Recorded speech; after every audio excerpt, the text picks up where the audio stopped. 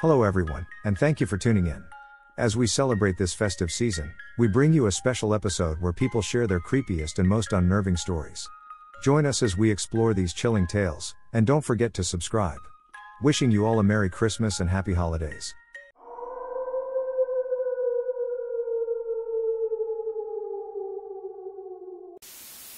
When I was 9 years old, my grandfather was in the hospital. He was suffering from bone cancer and diabetes. As his health declined, my visits with him became more and more limited. Until there came a day when I was told I was no longer allowed to see him. To this day, I still don't know the reasoning behind this, but I was my grandfather's favorite person in the world and vice versa, and I have my theories that my family didn't want me to remember him in this way. My grandfather was my best friend, and his being in the hospital confused me. I knew he was sick, but I did not grasp the extent of his sickness until one day, when I was playing at my mother's friend's home and the rest of my family was at the hospital with my grandfather. I remember stopping whatever I was doing at the time because I was overcome with a very strange feeling. I got up and slowly walked into the kitchen, where my mother's friend was preparing our snack. She looked at me in a very peculiar manner and asked me what was wrong, but I could not look at her. The only thing I could focus on was the phone hanging on the wall, and then, in a voice almost not even my own, I heard myself say, "That phone is going to ring, and the person on the other end is going to tell you my grandpa just died." I stood there for a couple seconds and then turned to walk outside through an open door to my left. As I was exiting the house, I heard several sharp rings from a telephone. I walked to the swing set in the yard and started swinging alone, slowly. After a couple minutes, I looked up and saw my mother's friend, in tears, staring at me from just inside the doorway with a look of horror on her face, and all I did was smile at her. I've always been really close with my mom's side of the family, and my uncle in particular. My grandma recently had to move out of her house for a stay in the hospital for complications, and we all flew in to clean up her house so she could move back in. The house was a wreck. My grandparents hadn't been capable of cleaning it for years. We found Tabasco sauce from 1972. Among the clutter was a very old, think the turn of the 20th century, framed picture of a little girl dressed in very proper clothes for the time period. The front of the glass frame was shattered, like something smashed it.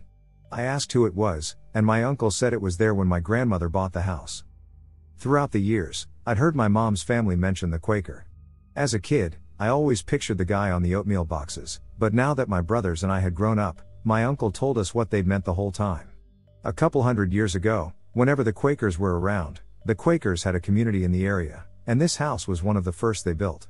The picture was found in the attic one day, as my grandmother was starting to show signs of mental illness, when my uncle was about 18. My grandma thought the picture was nice, and she put it up at the top of the stairs. She was a bit crazy. Well, as soon as the picture went up, SHT started going down. My uncle came home one night, and all the lights were turned on.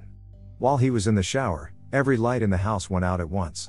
He looked outside and saw it wasn't a neighborhood power outage, so he went to see what happened. The lights hadn't gone out. All the lights had been flicked off simultaneously. He lost his SHT and ran out of the house, slept at a friend's, and waited for my grandma to come back from her job in the morning. My uncle was the youngest, so all the other kids had left the house. Nobody could corroborate his stories until one day his brother visited the house. They were in the living room when they heard something smash. They ran and saw that the picture of the baby girl had been smashed at the foot of the stairs. The thing was, they had not heard the picture loudly fall down the stairs. It was at the top of the stairs, and now it was at the bottom, but it had not touched any of the stairs on the way down. Not only that, but it was broken in the center, as if it had been punched. My mom's whole family is university educated and atheist. My uncle is a university professor who thinks religion is bullshit and is the least spiritual person you will ever meet, but his entire family swears that the ghost of a Quaker is in that house. My aunt, who now takes care of my grandma, hears footsteps running around the house sometimes. My grandma can barely walk, let alone run. Sometimes the steps come right towards her, and then she can hear the ghost run right around her and into the walls. I had to stay in this house for a weekend, sleeping on the floor and cleaning out the attic. I never saw anything, but it still freaked me the fuck out, and I truly do believe my family's stories. My senior year of college, I worked in a group home for mentally challenged adults. One of these boys was severely autistic and would rarely talk. We'll call him Barry. One evening, around 10:45 p.m., I was waiting for my replacement to come in. As I suspected that all of the men were asleep, I was surprised to hear talking coming from the den. As I peered into the den, I saw Barry sitting on the couch talking, and I assumed he was talking to himself. I approached him and asked who he was talking to, and he replied, "The man who lived here before." It was a little weird, but I thought nothing of it. I documented it in the logbook, as it was on very rare occasions that Barry would talk. My replacement came for the night, and I went home. The next day, I received a call from a fellow employee who told me the story of how, before the house was a group home, a woman had killed her husband there. I tried to call his bluff, but upon Googling it, I found that it had happened approximately 2 years before that day. It totally creeped me out. I graduated soon after and kept in touch with some of the people who worked in that house. I learned that multiple people quit within the next couple of months. One kid who I was friendly with told me he quit because he spent a night on the overnight shift with the feeling that there was something directly in front of his face that he couldn't see or touch. Another girl quit because one of the mentally challenged men who lived in the house told her that he doesn't like it when there are other people watching him in the basement, when he had been down there alone the whole time. It was just creepy stuff. One of the creepiest stories I've ever read, courtesy of some guy named Black Fedora, PT. Having spent my life in a buzzing metropolis, driving through the Midwest states was a hypnotic and sobering experience. Anyone who has seen the breadbasket of America will know what I'm talking about. Fields. Billions of acres of crops covered the land in waves of undulating leaves. The tamed wilderness was organized into rows, blocks, and circles, continuing on for hours and hours and days. That's one of the strangest things about driving through the Midwest. The endless ocean of cornfields, birthed by man's labors, seems to go on without end, but with no signs of those who created it. A car here, a small house there, a windmill, a rotting barn. It's as if some great civilization built it eons ago and then died out, leaving the living remains of their creations for you to drive past and wonder at. That's how I found myself on the evening of the last day in July, driving my red sedan along a veritable tunnel of a road cut across the cornfields. No broad highway for me, rather, I had chosen a graveled detour that I had been promised led back to the interstate. The last few exhausting days had seen me driving nonstop across the country, but today, as the sun peaked in the sky and began its free fall back into the earth, the end of my trip drew near. Rest, relaxation, and, who the fuck knows, maybe even fun lay at my feet. The only thing separating me from my goal was a mile more of gravel road and a few insignificant minutes on the freeway. Unfortunately, my car was having a little trouble navigating the tiny country road. The assholes at the gas station had promised a worn but perfectly passable route, but a few miles in, it became increasingly evident that neither description fit this sorry excuse for a road. Still, the anxiety didn't really sink in until the gravel path degenerated into a dusty path and then into mere ruts on the ground. As the weeds growing between the tire tracks began to hit the underside of my car, I briefly grappled with the idea of turning around and taking the more traditional, albeit longer, paved route. But soon, that bitch, stubbornness, got her way, and I plowed on forward against the rising weeds and deepening darkness. As the sun kissed its lower lip to the crust of the earth, I stopped the car. My journey had come to an abrupt halt. The road, barely discernible among the vegetation and barely wide enough for the car, had ended. Stopped. Right in the middle of a field of corn. Apparently, this was the literal road to nowhere. I cursed the hicks back at the pump and save who had given me these shit directions and considered my options. Actually. The only action now was to return down the path I had so painfully traveled and then take the long, paved road all the way around. Holding my breath, I tried to stifle a headache and several curse words running through my brain. And that's when I heard that sweet sound. Prub is the unmistakable mating cry of a Harley tearing down a highway at full speed. Evidently, the interstate was straight ahead and only a few hundred yards away. I felt some guilt for what I was planning, but stubbornness sisters, adventure and lethargy, convinced me that mowing down several hundred feet of some farmer's corn harvest was worth not spending hours more on the road. I wasn't sure if a sedan could hold up to such punishment, but my car handled it like a pro, crushing and pulverizing the green stalks as they bent away and under the bumper. A couple minutes, and bam! I was through, back out into the dim evening light. I laughed and flipped the wipers to clean up all the green shrapnel covering my windshield. I stopped mid-laugh. This was a road, but definitely not the highway. A two-lane, paved, black road ran in a perfectly straight line off into the distance, disappearing into the evening light. I cursed the assholes at the gas station again and prepared to bash my way back to the dirt path. But turning around, the beautiful hole I punched through the field was gone. A wall of corn, not row to row, but stalk to stalk, stood in front of me, and I realized with a sinking heart that there was no way I could find the dirt path again in that solid block of green. Once again, I weighed my options. There are just two options now, left or right. I headed what I figured was due south and hoped this road linked up to the highway I so desperately strove for. Miles and miles I traveled. There was no change in scenery. Miles and miles of cornfields, pressing in on the car, enveloped me in the gloom of early night. No other cars. No other sounds. There was no radio reception. I stopped a few times, at first listening for the signs of a busy highway and later just listening for anything at all, anything beyond my own breathing. Nothing. Nothing but the crickets, gently chirping to each other across the ocean of waving stalks. More driving. The crickets faded away, and only the occasional shrill whine of a cicada cried out into the night. More driving. Low on gas. More driving. The moon peers over the tufts of corn and lifts itself into the sky, transforming the land into monochrome and draining away color. More driving. Very fucking low on gas. More driving. Nothing but corn is fucking everywhere. More driving. A barn? A barn. Aglow from the light of the moon, it appears like a ship in the sea, a dark but welcome shape rising above the monotonous and oppressive landscape. With a mixture of relief and apprehension, I continue down the road. One turn, a short driveway, and I'm there, parking at the bottom of the sloping hill that leads up to its moonlight roof. It's built in an old wooden style, high gabled with heavy oak doors. It looks old. Like, not just normal oh look, it's an old barn kid's old, but really old, like it hasn't been looked upon, much less opened, in hundreds of years. Still, its presence offers hope, companionship, shelter, and safety. Getting out of the car, I walk up the path to the front doors. Interestingly, the grass all around the barn, a meadow extending about 50 yards, is clearly meticulously cut and groomed. Also, the path up to the barn has been worn smooth, like some large machine has routinely pounded up and down, polishing and flattening the path. Striding up to the door, I knock. And knock again. I give it several minutes, but apparently no one is living inside. I open the doors and walk in. I was right. Now, this is true, and this happened to me. I never really put much stock in the concept of ghosts or the supernatural in general. My mother is an alcoholic and a self-described psychic, so it was pretty easy to take my personal experience with her and apply it to the whole spectrum.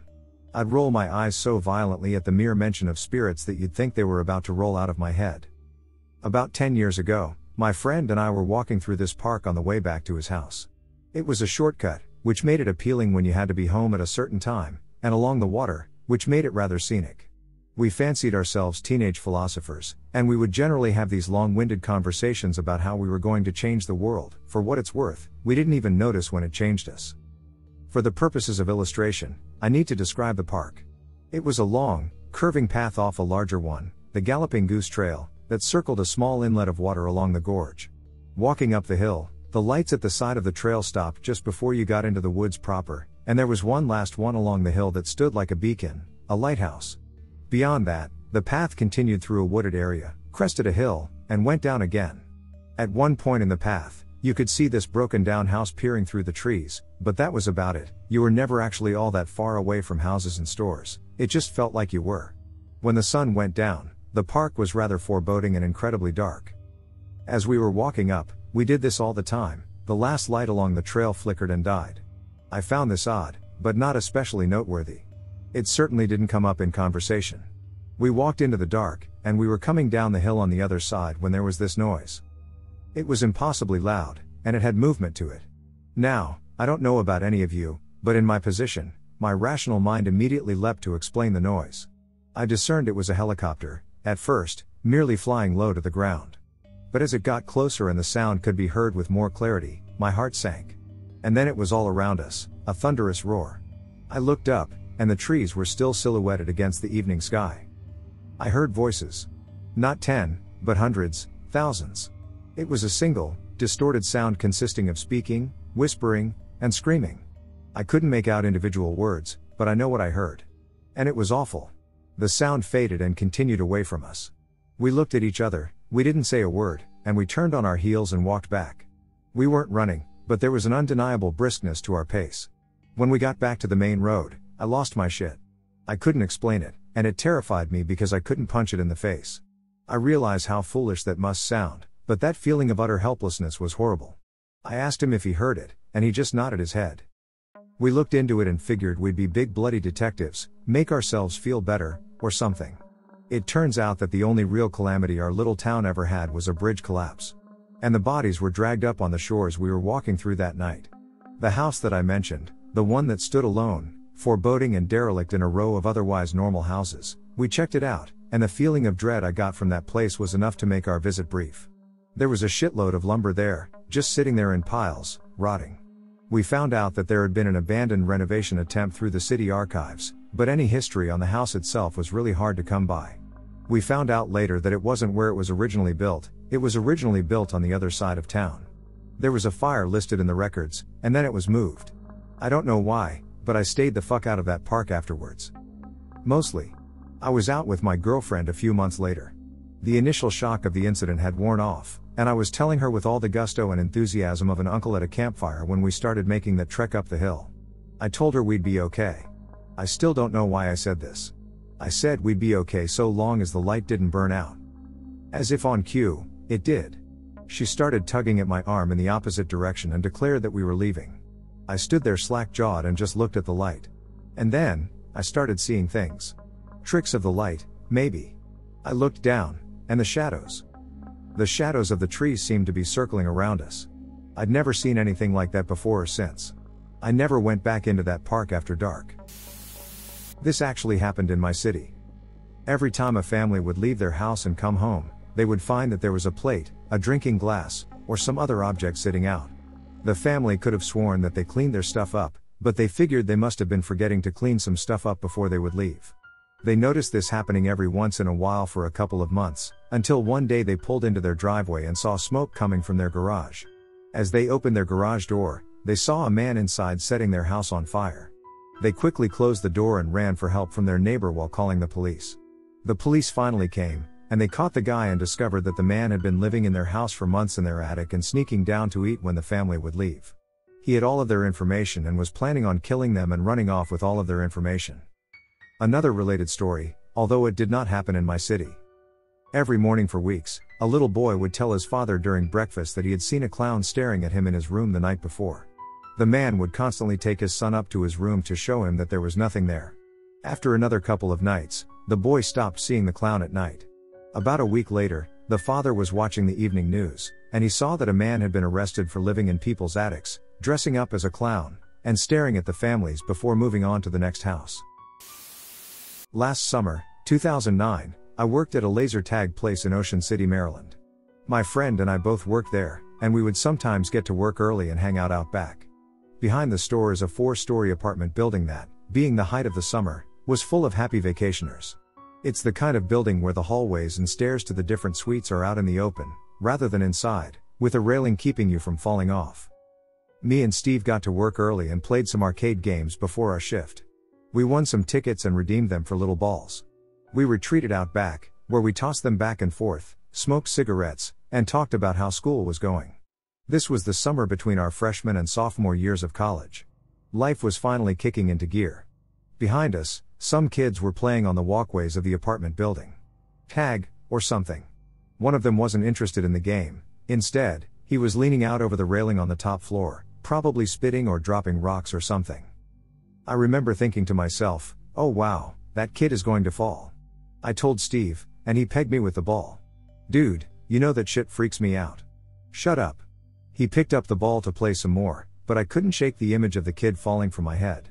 I sat down on a parking block, or whatever you call them, and watched the kids play. Steve was going on about something, probably about me scaring him. He stole my attention just long enough for us both to hear a scream. Followed by the worst sound I will ever hear. I jumped the wooden fence that separated the parking lots of the store and the apartments and pushed my way through the bushes to find the kid, face first in a rapidly expanding puddle of blood. The fucker had fallen 4 stories onto a parking lot and landed face first. Steve was still pushing through the bushes, his reaction time wasn't as good as mine. I spun on the balls of my feet and screamed at him to call 911. To get help. Ice. Water. Whatever. Turning back around, I yelled to the other kids to get whatever adult they had with them. I approached the kid on the ground. Gray matter visible through his fractured skull and blood pooling around him belied his true condition. I almost wished he was already dead.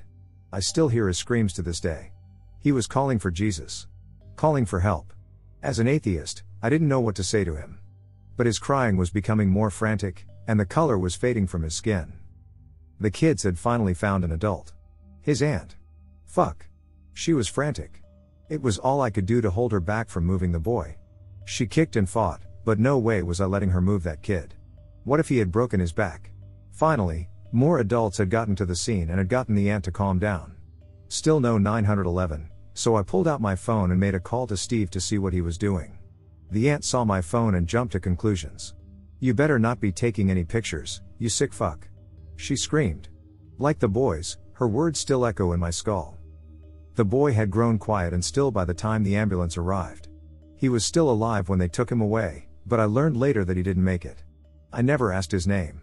I thought maybe if he was just some nameless kid, I could get over it easier. I wish now that I knew who he was. This isn't as creepy as some of the other stories here, but it actually happened, so maybe it gets bonus points. When I was in elementary school, I attended an after-school daycare-ish program because my parents worked too late to pick me up right after school and didn't want me home alone. It was cool, though, because I got to hang out with friends and play dodgeball and shit for hours every day. On Wednesdays, though, my parents worked later than usual, and I was often the last kid to leave the school. Oftentimes, it ended up meaning that I was leaving the school when the lights were turning off. In the winter, this also meant that it was already dark outside. I don't know if you guys have ever been in a school at night, but they freak me the fuck out when nothing is happening, let alone what happened this particular night. One Wednesday evening, I was walking back to the cafeteria, where we usually hang out as it gets late, from the bathroom. The bathroom was located at the opposite end of the hall that leads to the cafeteria. On the bathroom's end of the hall is the computer room, where we learn to type and play the magic school bus games, etc. You know how computer processors have those lights that blink quickly when they are going through a lot of information. Well, those lights and the computer monitor power lights were the only things lit in the computer room. As I am leaving the bathroom, I glance over to the computer room and notice a couple of the lights in the computer room go out. They light back up, and then the ones next to them go out. It was not totally unusual, but I was mesmerized by the time the lights went out and came back on. It was slower than one would expect. They continue going out, turning back on, until the lights reach the door, which, I just then noticed, was ajar. It shut. I fucking bolted back to the cafeteria. It's 5 a.m., and I hear a horrible, almost hollow crashing sound outside, like an empty dumpster dropped off a building. I slip on my shoes and go outside, seeing as how it's New Year's Day and someone might have plowed drunk into a parked car or the dumpster at the end of the block. When I walk out, I hear someone's voice screaming, but it sounds like people off in a parking lot somewhere are goofing off. After a couple seconds of listening, I can make out that the person is screaming, "Oh my God. Hello? Hello? Oh God." Over and over. I run back inside and put on warm pants and a coat, then run outside again and start making my way to the edge of the freeway next to my house. It's very dark, and before I reach the freeway, I can hear the trucks passing by hitting debris along the road. I get to the edge of the freeway, and I see a dark, mangled hulk of a BMW on its roof in the opposite lane. No one is there. I climb the guardrail and make my way across the lanes to the car, but stop short of tripping on a mass in the road that looked like a pile of clothes. Good thing I grabbed my flashlight before I left the house. I shine my light and see the mangled corpse of a woman, her neck stretched and twisted, her brain spilling from what used to be the top of her head. Her eyes were smashed and mangled, and her jaw was broken beyond recognition, giving her a sickening expression. Her bright, crimson blood pooled at my feet as I noticed something glowing under what was left of her jacket. I used my toe and moved the corner away until I saw her phone still on with 911 displayed on its cracked screen. A voice on the phone came through the speaker. "Hello? Hello? Becky? Are you still with me?" I thought I'd share with you all my own story, and it's quite topical as I actually have my mom laid up on my couch here in Sydney, Australia, while she recovers from an ankle reconstruction. We got talking about this last night, so I thought I'd share it while the memory was still fresh. First off, I'm going to throw a caveat out. This story is true, I haven't embellished it, which makes it even more creepy, and everyone in my family who visited us while living in this house backs it up. Sorry, the story is a bit long, but a lot went on. I hope you packed a lunch. It all goes back to about 1982 to 1985. I was 3 to 5 years old, I have a sister who is 1 year younger, and my parents had just moved into a house in Brisbane. My dad was a journalist, now passed away, and my mother is a midwife who, at this stage, had taken some time off to be at home with us. The house itself was a single story at the front and went into a double story at the back. The front of the house had the living room and my room, while the back of the house was joined by a carpeted landing with stairs that went up to a master bedroom on the left, a nursery straight ahead, and a bathroom to the right. At the bottom of the stairs was a side door leading onto an entertainment/barbecue area with a backyard out the back. If you turned right at the base of the stairs, and did not go out the side door to the concrete entertainment area, you passed under an arch frame that led into a large L-shaped concrete rumpus room under the house. Inside the L-shaped rumpus room, and under the stairs above, there was dark tiled laundry. At the back of the rumpus room was another back door leading directly out to the backyard. Got me so far? Good. Sorry for the architectural intro. Dad would often work late at night, so he was barely home. Do the math on that one and work out why they later divorced, lol. So Mum was often left in this house at night with my brother and sister for company. Mum said the first thing she noticed after a month or two of living there was that our old dog Mandy would refuse to enter the house, and she spent all of her time in the backyard in her kennel. Apparently, if Mom was bringing in the washing, the dog would happily follow up until the back door, but as soon as she reached the back door, her tail would drop and she would start whimpering. Mom thought it was odd, but nothing more got said. She put it down to the dog being a dog. Then weirder things started happening. The laundry would flood for no reason, with adjacent rooms left completely dry. Mom and Dad would walk down the back of the house to find light bulbs shattered from their sockets. Mom said she absolutely detested walking in the back of the house at night, as she said that as soon as she entered the stairway or landing area, her hair would stand on end. She told me it felt like someone was watching me as I walked past or on the stairs. As you can imagine, checking on my baby sister at night soon became an event to dread, when ordinarily she should have been happy to do so. The weirdness continued, however, it started to ramp up over a few months when Mom and Dad said they used to hear shuffling feet coming from the rumpus room below when they would be lying in bed at night. Often, Mom said she would be knitting or watching TV at the front of the house by herself, only to hear laughter coming from the back of the house. She'd get up to check, but of course I would be asleep, and nothing would be there. One night, my aunt and my 18-month-old cousin came to stay while my dad and my uncle painted my grandmother's lounge room walls one night after work. My mom and aunt both chatted about their babies, me being a toddler and my sister being a year younger, and my aunt mentioned that my cousin was currently going through teething and was spending some nights crying. This night in particular, my cousin was a little bit in pain, so my mother volunteered to drive down to the local pharmacy and pick up some Bonilla, teething gel, to help numb the pain, as we had run out. My mother said to my aunt, "Look Jenny, I think there is something wrong with the house, but Phil, my dad, doesn't believe me, so I'm just warning you, if you hear something, I want you to let me know." "Aunt, what do you mean?" "Mom, well, I have been hearing some weird things that I really can't explain, and frankly, I'm a little bit scared." "Aunt, oh rubbish. I'm a very spiritual person, and I have been in a friend's house that was apparently haunted, and I picked up on it, so I can tell you there is nothing wrong with this house." "Mom, oh, okay, well, I just wanted to let you know. I'll be back in about 20 to 30 minutes anyway, see you soon." Mom got back from the pharmacy to find my uncle's car in front of our house. Sensing something wasn't right, Mom walked in to find my sobbing aunt trying to be consoled by my uncle, while my dad was poking fun at her. "Dad, get spooked, did you, Jen?" "Guffaw Mom, you heard something, didn't you?" "Aunt, after you left, I could feel thumps coming through the floorboards and something called my name and laughed from the back of the house. This house is bulls and %hash." Petrified, my mom tried to find out what was causing this. She got chatting with a neighbor who said that the previous renter went a bit crazy and went downhill after a messy divorce. She got into some weird religion and often would have people come by the house every few weeks where they would hold seances in the house.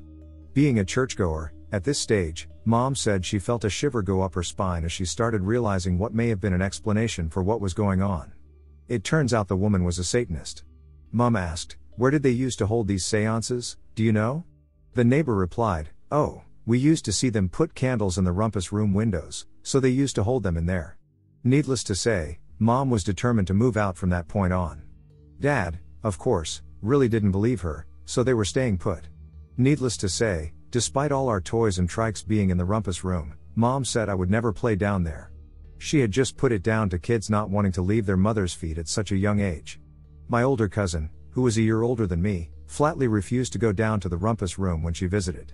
She told my aunt and mom that things down there spooked her out. A few more months went by, and apparently I started complaining to my mom about a man who sat on top of my wardrobe looking at me at night. She got rid of the wardrobe.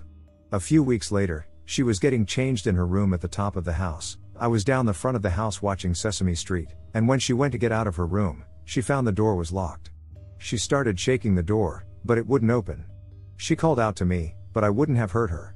7 months pregnant with my baby brother, 4 years younger than me. At this stage, she was forced to shimmy down the drain pipe and onto the side entertainment area, a dignified pose for a pregnant woman. She came back up through the side door, up the stairs, to find her door wide open and unlocked. She came and scolded me and said, "Mark, don't ever lock Mummy in her room again." I apparently claimed in black and blue that I hadn't stopped watching TV. Mom believed me. About this time, she decided enough was enough, and so she approached their local pastor to ask what to do. He suggested 2 options. 1. They ignore it and hope it goes away, or 2. They play loud hymns and read Bible verses to try and anger whatever was there into leaving. He also said that it could anger them, and they might throw stuff around. My great-grandmother, who was a very religious person, walked into the rumpus room one day and told my mother, "There are evil faces looking at me and leering at me down there," after walking downstairs to get a toy for me. A pastor later confirmed that, "Take it or leave it, and you might think I'm mad, but you have 2 to 3 demonic manifestations or entities residing in the back of your house." That was the last straw. Mom packed our stuff and started looking for another house. My dad and she were divorcing at this stage, so he was gone frequently. But this wouldn't be the evil's last parting shot. My mother, about a few days out from moving, went to check on my sister, who was now 2, while she was asleep in the top-story nursery, now her room.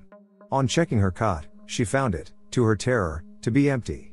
The window above it, and it was one of those old design heavy horizontal sliding windows with a vertical latch halfway up one side, was wide open, and the fly screen behind it had its rubber seal hanging in the breeze, with a flap of fly screen swinging in the breeze. Underneath her window was an annex over the back door, which now had a huge dent in the fiberglass of it, and its supports were broken. There was my sister crawling around the backyard, with the dog playing beside her. Mum freaked out and rang the doctor ASAP, who came and checked her out. She was fine, but had a bit of a concussion.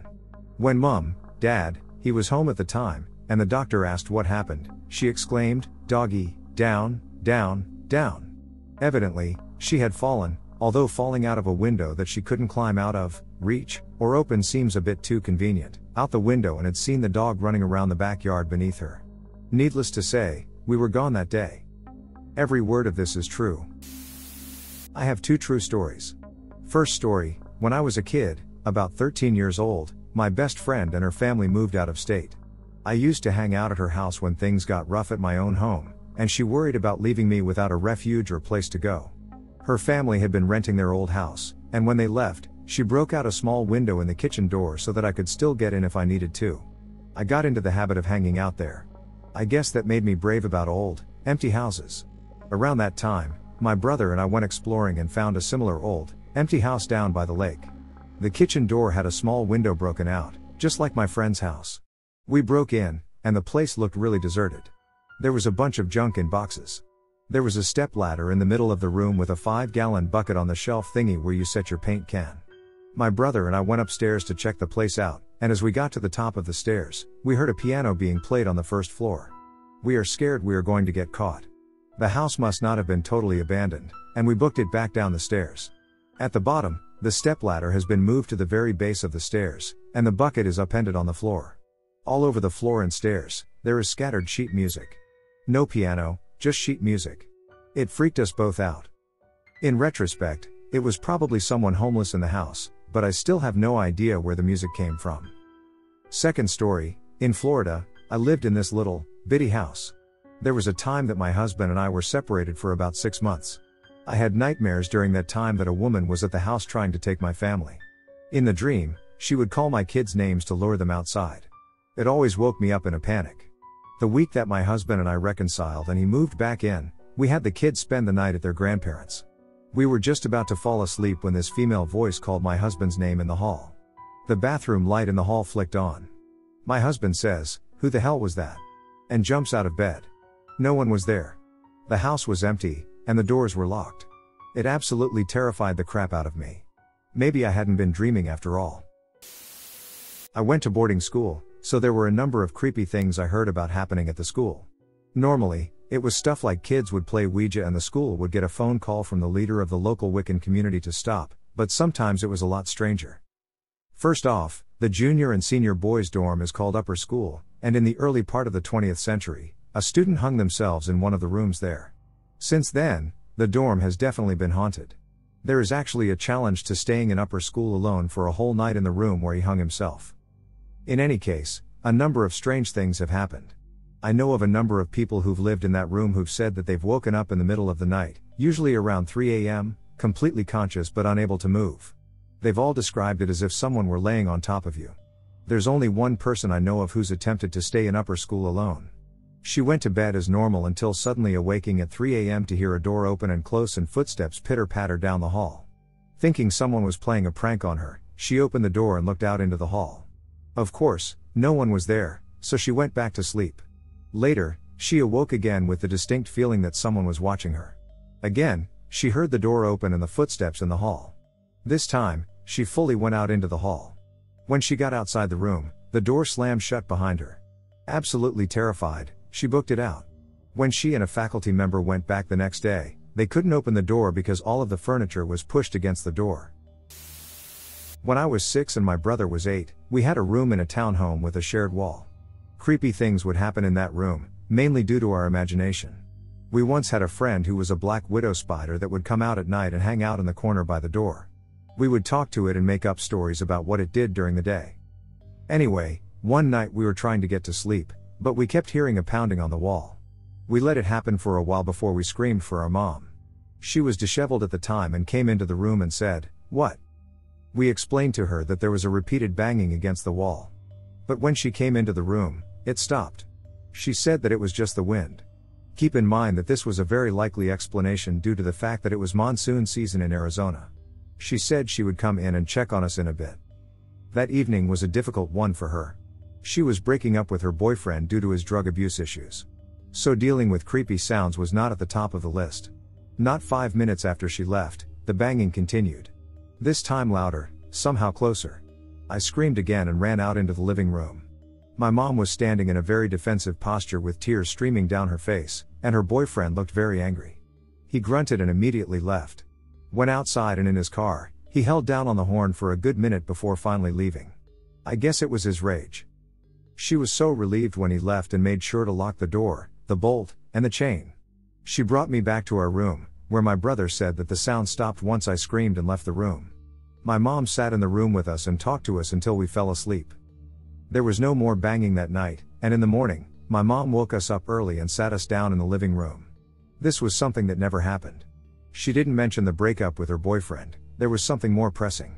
Our doorknob was busted and unlocked, and someone had scraped at our bolt lock. There were a half-dozen police officers outside. She explained to us that the neighbors had been broken into, and they had tried to get into our house as well. Luckily for our additional security measures, the bolt lock and chain, they couldn't get in. She brought us over to talk with the neighbors.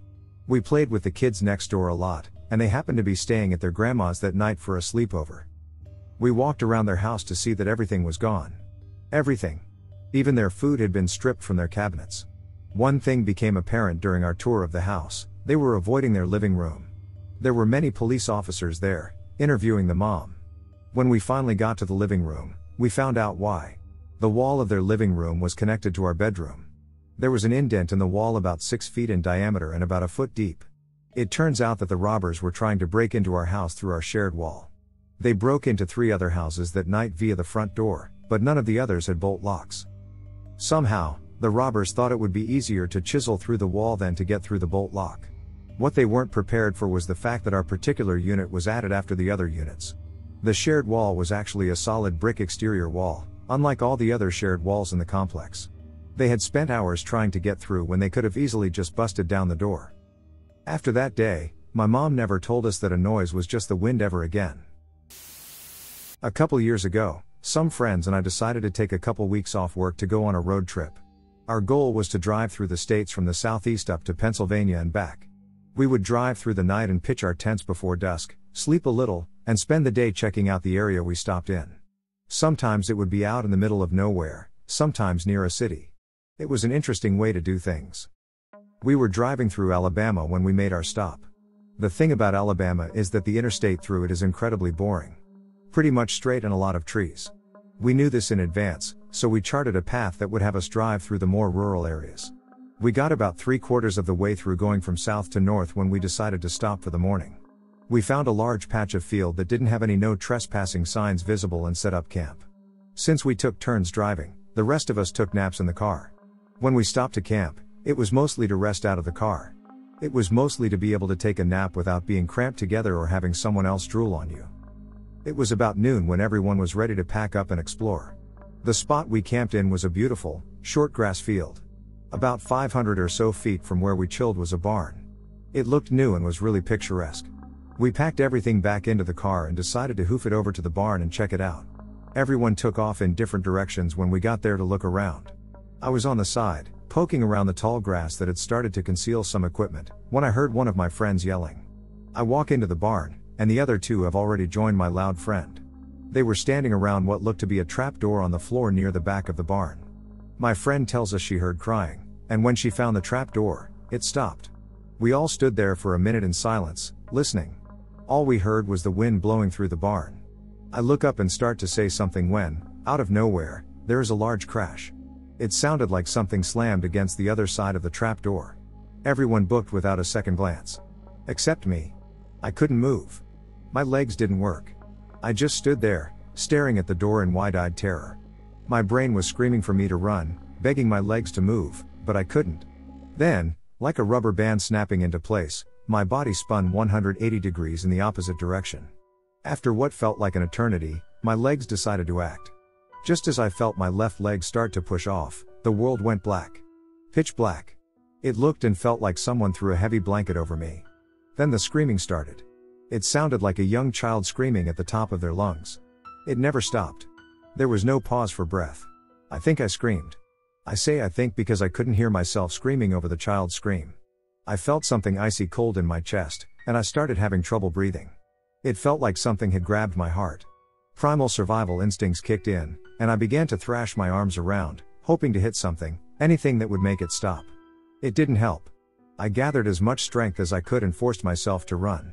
I didn't know where I was, and it didn't matter, I just had to run. And I did, full speed, straight into a low-hanging beam. I was down and out. I don't know for long. I just remember waking up in the grass near my car. My left eye was sealed shut from dried blood. Everyone was sitting next to the car, not talking.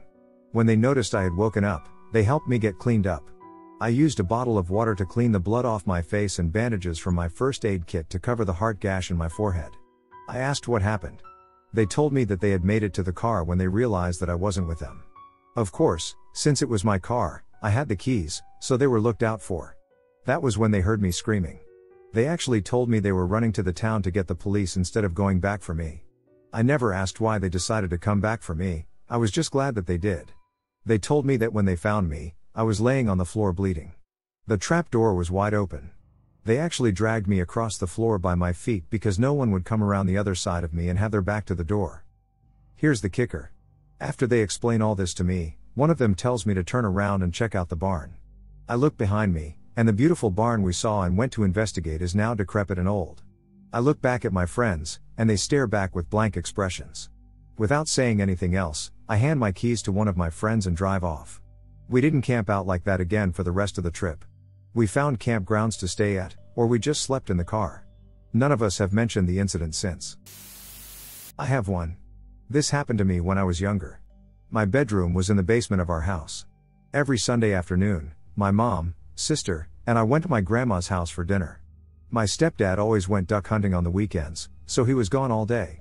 This Sunday, my mom left before me, and I was going to drive separately. So, I'm in the basement with my dog, and he starts barking, which was strange because he really never barked. I wasn't sure why he was barking, so I started walking from my room, down the hallway, and to the stairs to see if my mom or stepdad had come back. My dog follows me. I get to the bottom of the stairs, and I hear someone walking around upstairs. Without thinking twice, I just assumed my mom had forgotten something and come back or my dad had returned from hunting. I start walking up the stairs, and my dog runs past me, around the corner, and into the kitchen. Just as I get to the top of the stairs, I hear my dog start barking again. I stop just before I reach the top of the stairs, and I hear a voice I don't recognize whispering, "Shh, shh, it's okay." It was not my mom or stepdad. I lost my shit. I ran back downstairs and into a storage room where we had a handgun. I grabbed it, loaded it, and waited for whoever it was to come down the stairs. I was literally so scared that I was ready to shoot on sight. I hear more walking around, and then nothing. There is no sound of the person leaving the door or anything, it just stops. My dog comes running back downstairs, and I in turn run down the hallway, up the stairs, and out the garage door, which was at the top of the stairs. I drive to my grandma's and ask my mom if she'd come back home. She hadn't. I didn't mention it to my stepdad because he'd been gone hunting all day and there was no way he'd come home. Okay, whatever, maybe a neighbor walked into our house, despite the doors being locked, which my mom and I confirmed upon returning from my grandma's. I chalk it up to my imagination or the sounds of the house settling or whatever, and I never really think about it again. About a year later, my other set of grandparents came to town for a week to visit. Everyone except my grandpa leaves on Saturday morning to go shopping at the mall. Nothing out of the ordinary. About a year later, my stepdad and I are laughing about some show on TV about ghosts. He turns to me and says, "You know, your grandpa says he heard a ghost in our house." I'd forgotten all about my experience, and my stepdad started telling me what my grandpa had said. Apparently, after we'd left to go to the mall that Saturday, he was in the basement painting our family room. Grandpa always came out to help with house projects, but Grandma always took us shopping. My stepdad, not knowing about my story, I didn't tell him because I was afraid he'd get mad at me for touching the handgun, tells me that the dog started barking and my grandpa heard someone walking around upstairs. He figured we'd just forgotten something and come back from shopping. But after a few seconds of hearing footsteps and nobody coming downstairs or saying anything, he stops painting and heads up the stairs. The dog runs upstairs and keeps barking, and my grandpa hears someone talking to the dog. Without thinking twice, he just goes upstairs, thinking we'd come back, and it's one of us talking to the dog. But there's nobody there. The doors are locked. Of course, at this point, I remember what happened to me, and I tell my stepdad about it. So, basically, two different people, without knowing each other's story, have the exact same experience of hearing someone clearly walking around our house despite there being nobody there. That was about 20 years ago, when I was 14 or so, and, having now told the story for the first time in many years, it must say it seemed much creepier back then. I don't believe in ghosts or any of that shit, but it was certainly something I can't explain. Unfortunately, this one is true. But both my little sister and I have moved on, and we're both doing well. With little or no psychological scars, they fade. I was about 10 years old, and my sister was 8 at the time. I had come home from drama practice at the school kind of late, about 8 p.m. My mom wasn't home at the time, and I knew to be careful because my stepdad usually started drinking around 8 or 9. I knew something was wrong upon entering my house because my sister wasn't watching cartoons like she usually did before she fell asleep. So I look for her up in her room, and I find her curled up in her bed. I asked her why she wasn't watching TV, and she told me, because Daddy is downstairs screaming. Because my little sister couldn't really grasp the whole idea of being drunk, I asked her, "Is Daddy acting silly again?" And she replied glumly, "Yeah, but he brought a friend over to play, but he didn't look so happy to play with him." Right away, a red flag appeared. I knew something wasn't right. I knew my mom wouldn't be home for a while, so we were on our own, and I needed to know what was going on. I opened the door to the cellar, and sure enough, I heard these sounds. They weren't yelling or screaming. It was more of a wet gurgle, I guess you can say. I heard my stepdad talking, but he was slurring his speech, and I honestly couldn't make out what he was saying. He was pretty destroyed at this point.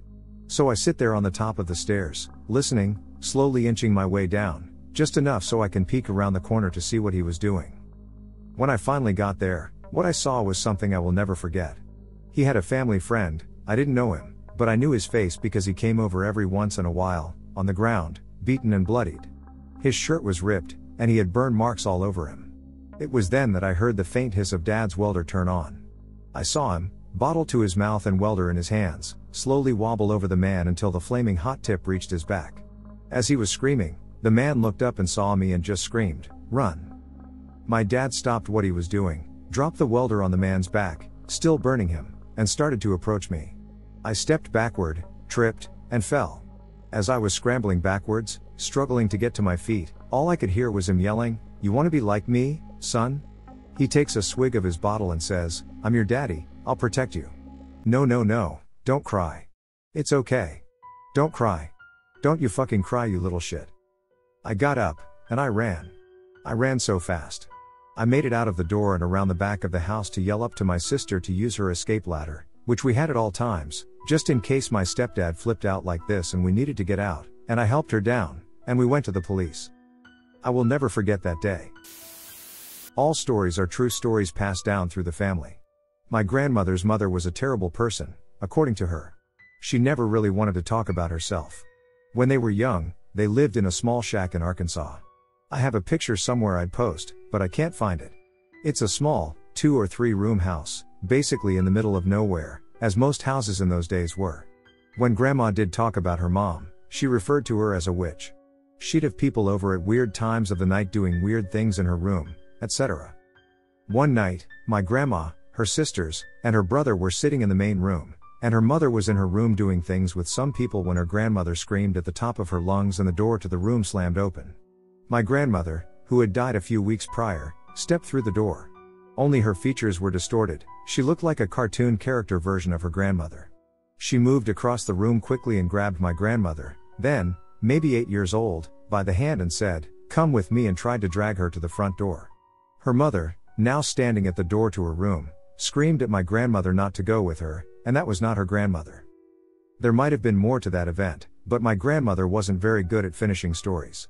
There was another time that her mother sold her to a black man when she was a kid, but she never actually told us that story, she just mentioned that it had happened. The old house my mom used to live in when my mother was young, she left home for a short time to go live with her sister, who had gotten married. They lived in a farmhouse in McMinnville, Oregon. The house was an old, white, 2-story thing sitting in a wheat field on the edge of a forest. I actually lived there for a short time myself in another house built near the spot of the old house. The house would always make weird creaking noises. You'd hear people walking around the house when no one else was there, or you'd hear voices. Animals wouldn't go inside the house. Cats, dogs, they had them all, but not a single animal would set foot inside the house itself. You would see people walking down the hallways, but no one would be there, etc. Standard scary house shit. In the room my mother was staying in, she'd always thought something was odd. It seemed like there was too much room between her room and the room next to it, like there was space between the rooms, but there wasn't anything there. Eventually, my aunt and her husband ripped that house down to build a new one, and when they were taking the house down, between my mom's room and the back room, there was a small hallway that led to a small room, or closet. There was an old chair in there facing the wall with a large demonic painting of Satan just hanging there. They burned the remaining bits of the house after that. Years later, I actually went to live in the new house they had constructed, just about 20 feet from the foundation of the old house, and other than falling out of bed one night, nothing strange really happened there. However, they have since torn down that house and bought a manufactured home, double wide, which now sits on the foundation of the original house, and weird shit has begun to happen there, so take from that what you will.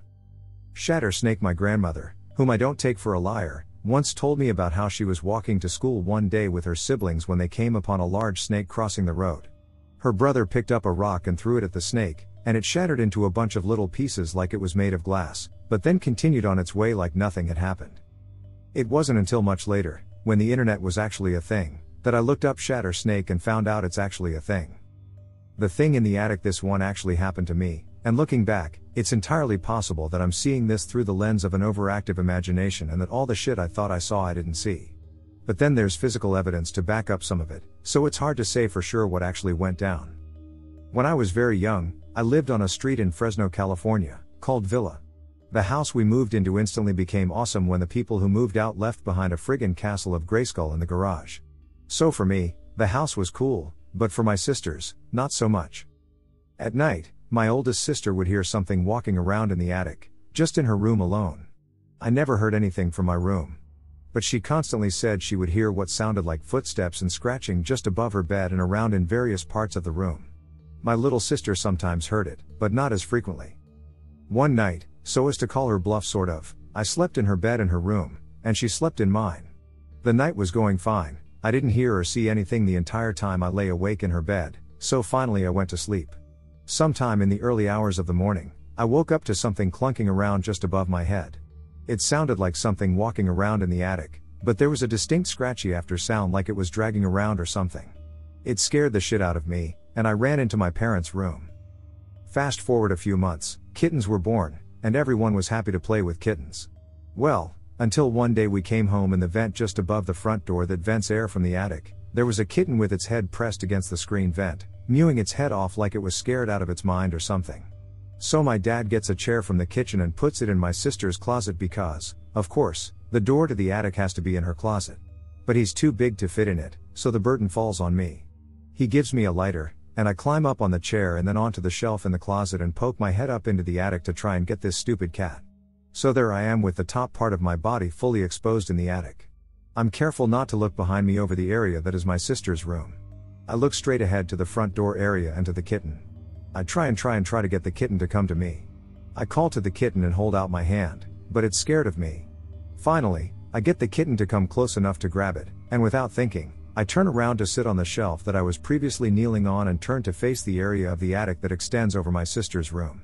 I come face to face with what I can only describe as a very large dog-like creature kneeling over almost face to face with me. It's not moving, it's not making a sound, it's not even breathing, as far as I can tell, it doesn't blink, it doesn't do anything, it just stares at me. At this point, I'm flipping the fuck out. I drop the kitten from the attic, straighten my body, and fall out of the closet just in time to hear something in the attic make a loud crashing sound. I ran as fast as my feet could carry me out the front door and refused to enter the house again. I spent the next 2 weeks at my grandma's apartment. No one believes me except my sisters, and my dad goes up there to see what's in the attic and finds nothing. Months later, I've forgotten the entire incident.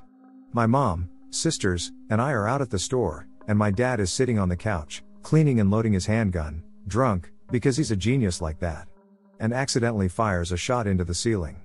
He hears what he described as a half screech or howl of pain and a loud crash in my sister's room. Some brown dog-like creature comes tearing ass down the hallways towards him and enters the living room. The front door is open, and it bolts out the front door. My mother, sisters, and I return home to the story, the broken porthole in my sister's closet with scratch marks on the wall and closet trim, and the neighbors saying they saw something weird run out of the house and down the street. The happiest thing ever to happen to me was when I was in college.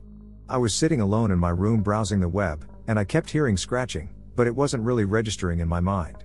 Eventually, it gets annoying enough to attract my full attention, and I look around to find out what it is. Finally, after hunting around, I discovered that it's coming from a 2-foot-high white trash bin that has an empty liter of cola in it. I get close enough to see the empty bottle, and it starts moving a little. It feels like something small is under it, moving around. So I'm thinking, great, there's a mouse in my trash bin. Now it's important to note that I don't take my eyes off of this trash bin, as I'm assuming there is a mouse in it ready to dart at me, and I don't want a mouse to do that. I wanted to be prepared for the darting. So I get close enough to almost see into the bottom of the bin, and the bottle stops moving. So I gather my courage for what I assume is a tiny mouse and look into the bin, and there is not a single thing other than the empty bottle in the bin.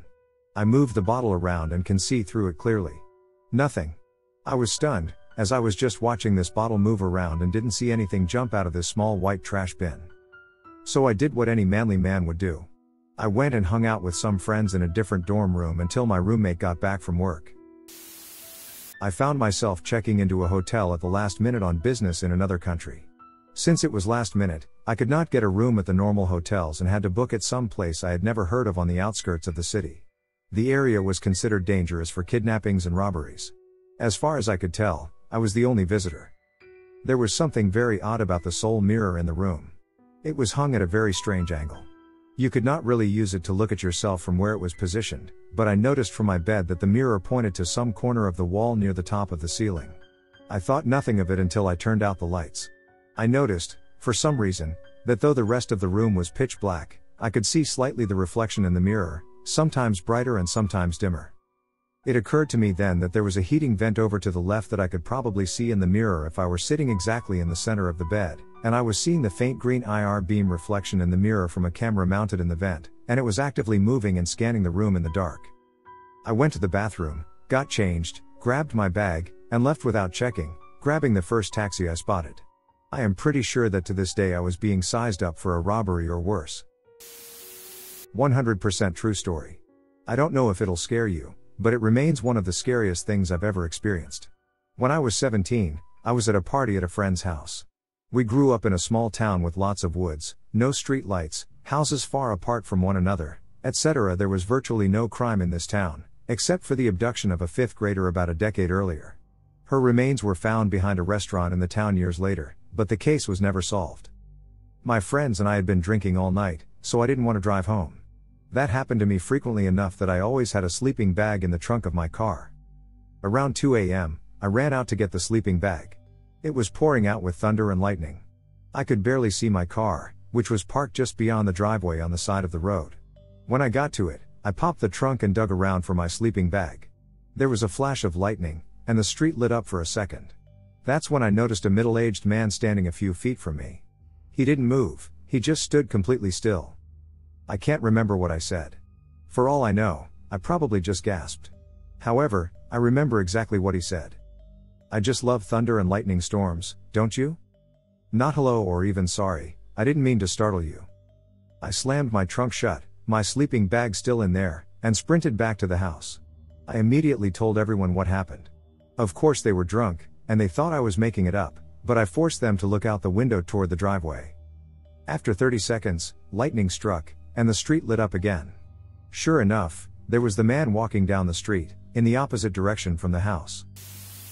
I grew up in a tiny town in northern Ontario.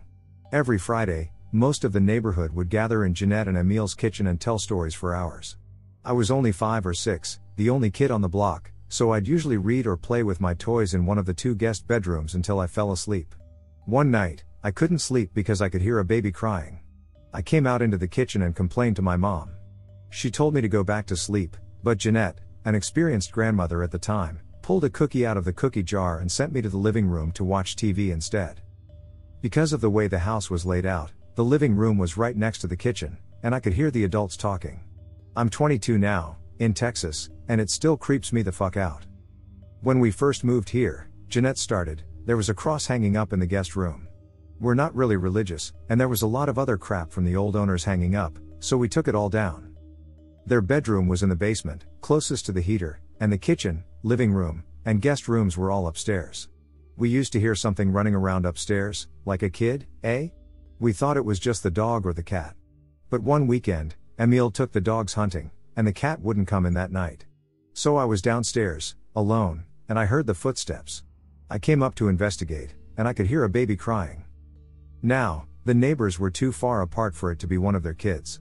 And their house backed up into a field that went on for miles and miles. She was confused and wound up calling the cops because the baby just would not stop crying. The OPP came, a grizzled older guy and his partner, and the older man remembered the house from when he'd been called there 3 years ago, when Harrison's toddler was found dead in its crib. They searched the yard and the house, but didn't hear anything. Offhandedly, they suggested she find the cross and put it back on the wall.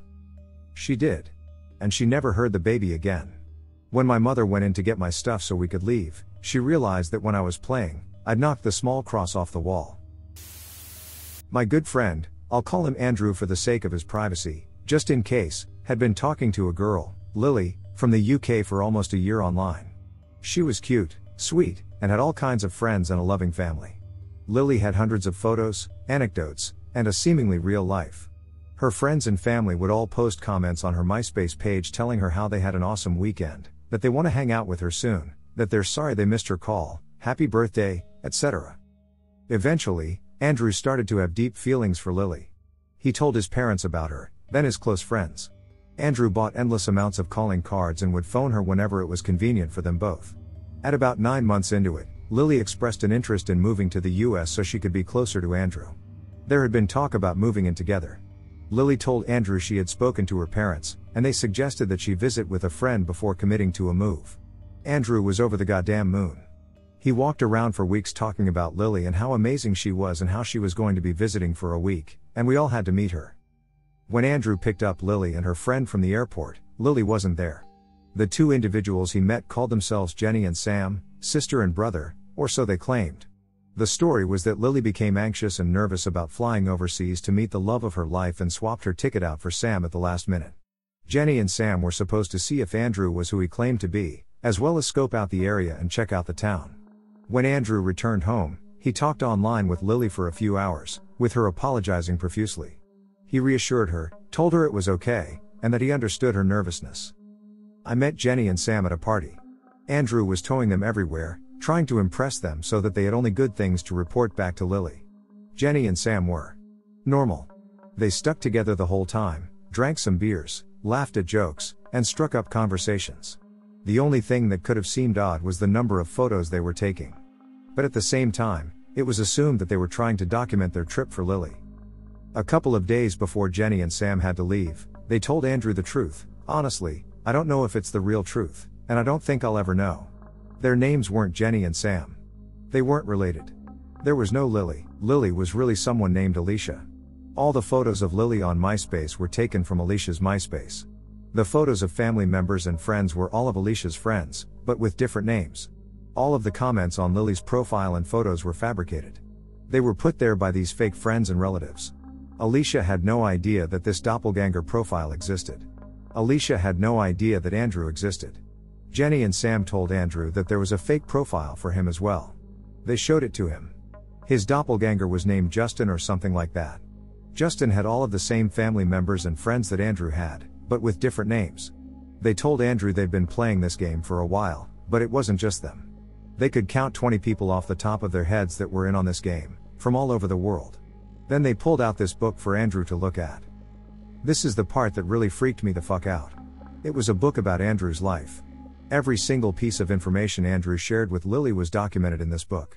There would be an excerpt from their chat logs, i.e., Andrew, I hung out with Brian today. He's my best friend. Lily, oh yeah, that's the guy with you in your default photo, right? Any pertinent information, i.e., a photo of Brian and a brief description of who he is to Andrew, and footnotes. The footnotes were extensive and unbelievable. In this example of Brian, it would include things like dating Karen P. Page 22. 2 was in a band with Eric J. Page 17, and Mike C. Page 9. 3 is Brad D's younger brother, page 11. The amount of linked information in this book was the biggest mindfuck. It was an extensive web of the network of friends and family in our group. It included all kinds of information and photos. Jenny and Sam had admitted to taking all the photos on their trip so that they could add to this book in their profiles online. Andrew kept the book and refused to give it back to them. He kicked them out of his house. He was heartbroken and shocked. Later on, he logged onto his messenger client, and Lily I met him. He told her he knew that she wasn't real, that this had been a giant what the fuckery, and he wanted to know what the person pretending to be Lily had to gain. Lily didn't respond. Lily stopped talking to Andrew. Andrew has never received a real answer in regards to what he endured. I saw the book before Andrew shredded and burned it. There was a photo and a little blurb about me in there. 1. Recently moved from unknown city, California. 2. Dating Aaron B., page 6, a city police officer. 3. Good friends with Allison S. Page 26, and Reed P. Page 21. 4. Hates soda, gum, and flip-flops, loves Harry Potter, beer, and cookies. This happened when I was about 5 or 6, and it's stayed clear in my mind since then. I never did figure out if it was real or just a really vivid night terror. There I was, reading my Sesame Street book, all cozy in my bunk bed with my siblings and parents fast asleep, leaving me and my imagination awake to entertain ourselves. I was a little nerdy bookworm who would read when I couldn't sleep at night, which was nearly every night, but this particular night something felt off. As I lay there, reading with only the moonlight streaming in from my bedroom window as my flashlight, I realized how cold the room had gotten. In an attempt to stave off the night chill, I set my book down next to me and pulled my quilts up closer to my chin. The book slid down and fell into the crack between the wall and my bed, so instinctively I reached down to retrieve my lost treasure. As I was pulling the book up, however, I felt a slight tug on the end of it. Like this would keep me from my Grover. I pulled back, and it pulled back. I pulled again, and it pulled back stronger. A flash of a hand could be seen then, even in the darkness, and my eyes grew wide. All of a sudden, the child in me reeled with fear, as the knowledge of all those terrible stories might possibly be true. Now, would I try to get my book back or face certain death? I'll admit, I was one risk-loving kid. This was nothing to be fooled with, though, so I let go. The book hit the hardwood floor with a thud, and I heard scraping under my bed like nails on a chalkboard. As stiff as a board, I didn't move an inch except to dart my eyes to my sleeping sister in the bed 10 feet away. All I heard was the soft snore from the unmoving form, as well as from my dreaming younger brother above. The next morning, thinking it had just been a figment of my lovely imagination, I went under the bed to get back my cherished possession, only to find it nowhere to be found. All that was left was a deep scratch on the floor next to where the book should have been. Needless to say, I read in my well-lit closet with the door shut and a mound of blankets for years after. Here is a contribution from my life. From 1990 to 1997, I lived with my family in Naperville, Illinois, in a typical subdevelopment in a typical house that was built in the 1970s. I was a teenager, class of '96, go Skins. Anyway, this house had what I jokingly refer to as a ghost parrot. That is, it mimicked sounds. I dropped a bunch of colored pencils on the tile floor of the kitchen one day. My brother and I were upstairs the following day when the exact same sound, as if it had been recorded, came from the bathroom in between our rooms. We looked inside, there was nothing on the floor. "Ha! Nice one," we said. The jokes always made us feel better. Our tomcat loved to play at night, and he tore up and down the stairs just about every night, chasing who knew what. The distinct sound of cat claws on the carpet was our lullaby. My dad hated it. "Someone stop that fucking cat. We don't have money to be replacing carpet all the time." Well, one night the crazy cat is playing, Dad shouts, and my brother steps out of his room to put a stop to it. After a moment, he opens my door while I'm in bed reading. He asks me if I've been listening to the cat tearing up and down the steps. "Of course," he says, us too. It's just that." "What?" I ask. I get up and follow him to his room. In his closet, the cat is curled up in his clothes hamper, fast asleep. I didn't know he was in here, I just opened my closet door just now. We slowly turned to the stairs. Silence. Clearly, I grabbed my pillow and bunked on his floor that night. This sort of thing continued until we were almost desensitized to it. Things changed when we were getting ready to move out. My brother had moved to St. Louis. My parents had split up, and my father had moved out. It was just me and my mom taking care of the house and keeping it pretty for the realtors. I was out of the house most of the day and evening, at school and hanging out with friends and whatnot. One day Mom said, "It's not happy about all the changes, you know. Acting out. Having a tantrum, I expect." "Who's not happy?" I asked. "You know. The house. And let me tell you, the dog isn't happy either." She was referring to her Jack Russell Terrier, who was, and is, her constant companion. I didn't inquire into the details. One weekend, Dad came over, and we did an emergency search, box, and organize in the basement. One wall had sprung a leak and ruined some documents, so we went about moving everything over to the other wall. It took us all weekend and was backbreaking work. We had collected a lot of SHT over the years. Monday afternoon, it rained again. I returned home at the same time as my mom. It turns out that the dog had finally flipped out and was running to the basement door, screaming, and running back to her arms, shaking like a leaf. Finally, she put the dog in the car and went to McDonald's. I didn't think anything of it, self-absorbed 17-year-old, remember. Dad returned on Tuesday to pick up some things. We heard "God damn it" and every other curse word coming from the basement stairs as he stormed up. "Why did you move everything back to the other wall? The boxes are all wet now." He screamed at Mom. I went down, and this is what I saw. Every box had indeed been moved to the other side of the basement and set on its side. That is, the boxes weren't lit up but stacked haphazardly against the wall with lids facing out. To this day, my father honestly believes, or chooses to believe, that my mom, with a muscular condition, undid in one day what took us two, just to irritate him. Conclusion: we were showing the house, and the basement door had to be kept closed. The cat's litter box was down there, so it had been open for the last 6 years. I was watching TV, and Mom was outside brushing the dog, when someone started insistently knocking on a door. Well, it wasn't the front or back doors, because they were made of metal. It was a wooden door. I ran to the kitchen and looked dumbfounded. Mom mouthed, "Well, answer it." From the other side of the glass doors. "I'm trying." I mouthed back. And then it hit me. As soon as I realized where the knocking was coming from, it stopped. I walked over to the basement door and opened it. We left it open from then on, unless there was a scheduled showing. We sold the house and never looked back. I married my college sweetheart right after we graduated. After about a year, it wasn't going well, and it seemed like it would be best for me to move out. My brother, who is a few years older than me, lived on the other side of town, where he has a fairly large house. He is actually planning to move to another city and stay there in rented accommodations pretty much all the time. He agreed that I can stay in the house until I get myself sorted out or until he sells the house, whichever comes first. His house was actually kind of run down. He had been planning to fix it up, but he was so busy with his job that he never really got that much done. I had plenty of time on my hands in the evenings and weekends, so I volunteered to do some fixing and decorating for him. Over a few months, I repainted all the rooms, fixed all the wooden floors, and even retiled both bathrooms, put in a new toilet and shower, etc. My brother paid for all the materials. He gave me a prepaid debit card, but I did all the labor for free, of course. The last room that I was doing was a bedroom. It had a built-in wardrobe cupboard, kind of built into the wall. I decided to paint the inside of the cupboard as well as the room itself, since the cupboard is dirty yellow inside with lots of black marks on the walls. I used the last of the white paint to paint the inside and left the doors open for it to dry. That was my Friday night, and then I went to bed.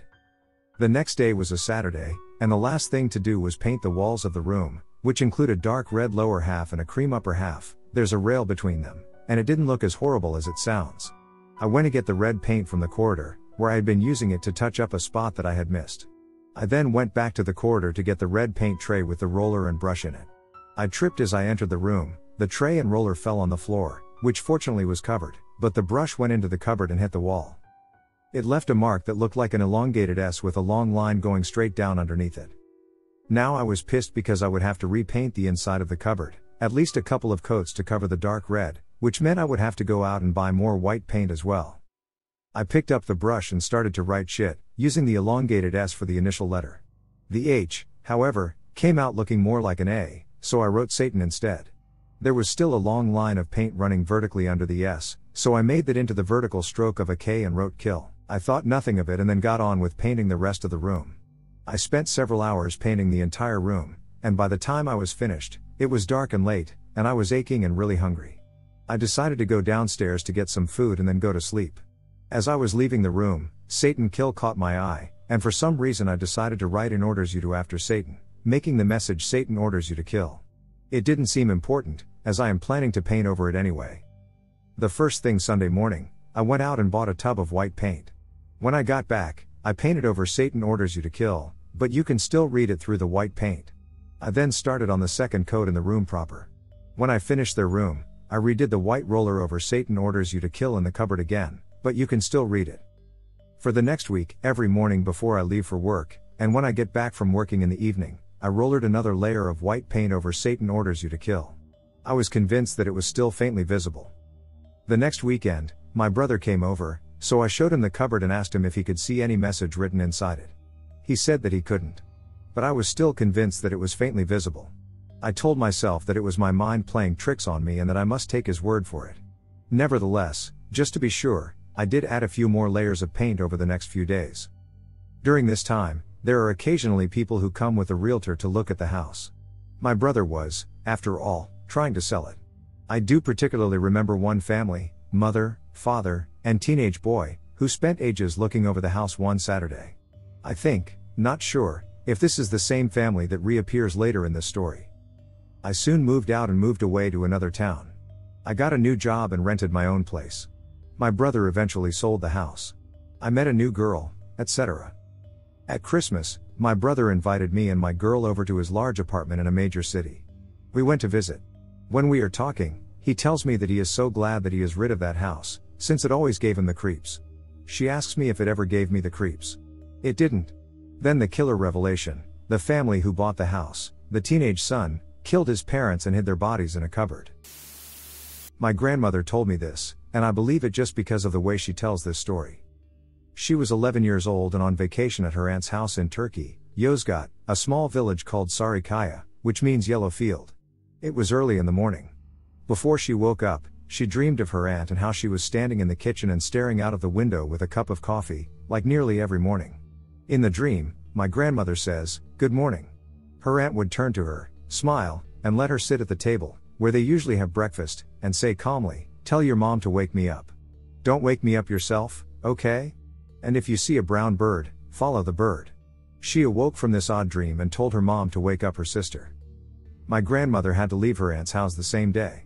After a long day at school, she was visiting a private school at this time, the kind where they give children uniforms. After the Ataturkian Revolution, this was mandatory. She was on the way home when suddenly a chirping bird was in front of her. She tried to pass the bird, but it would just not leave my grandmother's path and soon would chirp louder. At this moment, she finally noticed that the bird had a brown color, and she remembered what her aunt was saying in the dream: "Follow the bird." The weird thing was, she said, that the bird wasn't flying at all. It was just jumping away from her, and she soon followed it till she reached the door of a police station, where an officer just opened the door and saw the little girl, which was my grandmother. The officer would soon look behind her to see a person with a black pouch, accompanied by some kind of farmer truck, waiting for this odd person. Needless to say, those persons have been kidnappers who decided to flee immediately. The officer decided to bring her home that day. Eventually, she found out that her aunt had died. Most likely on the day she left her house. This story is not as cool as some of the others, but I believe this actually happened. It takes place in the 1970s. My father's friend is a forest ranger who also happens to be a competitive pistol shooter. Like, who can hit the most targets the fastest? That sort of thing. He is driving with his wife, playing car poker with a local car club. Basically, the group comes up with objectives, generally places to drive to, and you are awarded a card for accomplishing them. The goal, of course, is to get the best hand. All of these objectives are completed over a weekend and are done individually. That is, the drivers go their own way. This is not a caravan. So, he and his wife are driving their convertible, I think it was a Triumph, along the back roads of western Washington, near Concrete, Washington. They come around a bend in the road, and a large pickup dragging a good-sized log comes tearing out, perpendicular to the road, so that the log is now blocking their path. Putting the car in reverse and looking behind him, the husband sees another truck do the same thing, effectively boxing him and his wife in. Each pickup bed is occupied by 3 to 4 rednecks. One of them has a shotgun. One of the rednecks, clearly the leader, jumps down from the bed and walks over to the car. It being a nice day, the windows are already down. The redneck leader leans into the car and leers at the man's wife. "That is a fine-looking woman you got there." The husband's pulse races. Being a competitive shooter and a forest ranger, technically a peace officer, the husband carries a pistol under the seat of his car. While the leader of the redneck bandits walked up to the car, the husband slowly reached under his seat, pulled up his revolver, and concealed it under his legs. As soon as he heard the leader imply that these men were going to rape his wife, he grabbed the leader by the collar and put the pistol to his forehead. "You will have your guys move that log in front of us, or I will blow your fucking head off." The leader was silent for a moment. With the calculations running in his head, he said, "You can't get all of us." "Sure. But you will be dead." Self-preservation ruling the day for the leader, he motioned for the front log to be moved. The husband drove forward slowly, keeping hold of the leader's collar, until he was clear of the obstacle. He made it past and got the fuck out of there.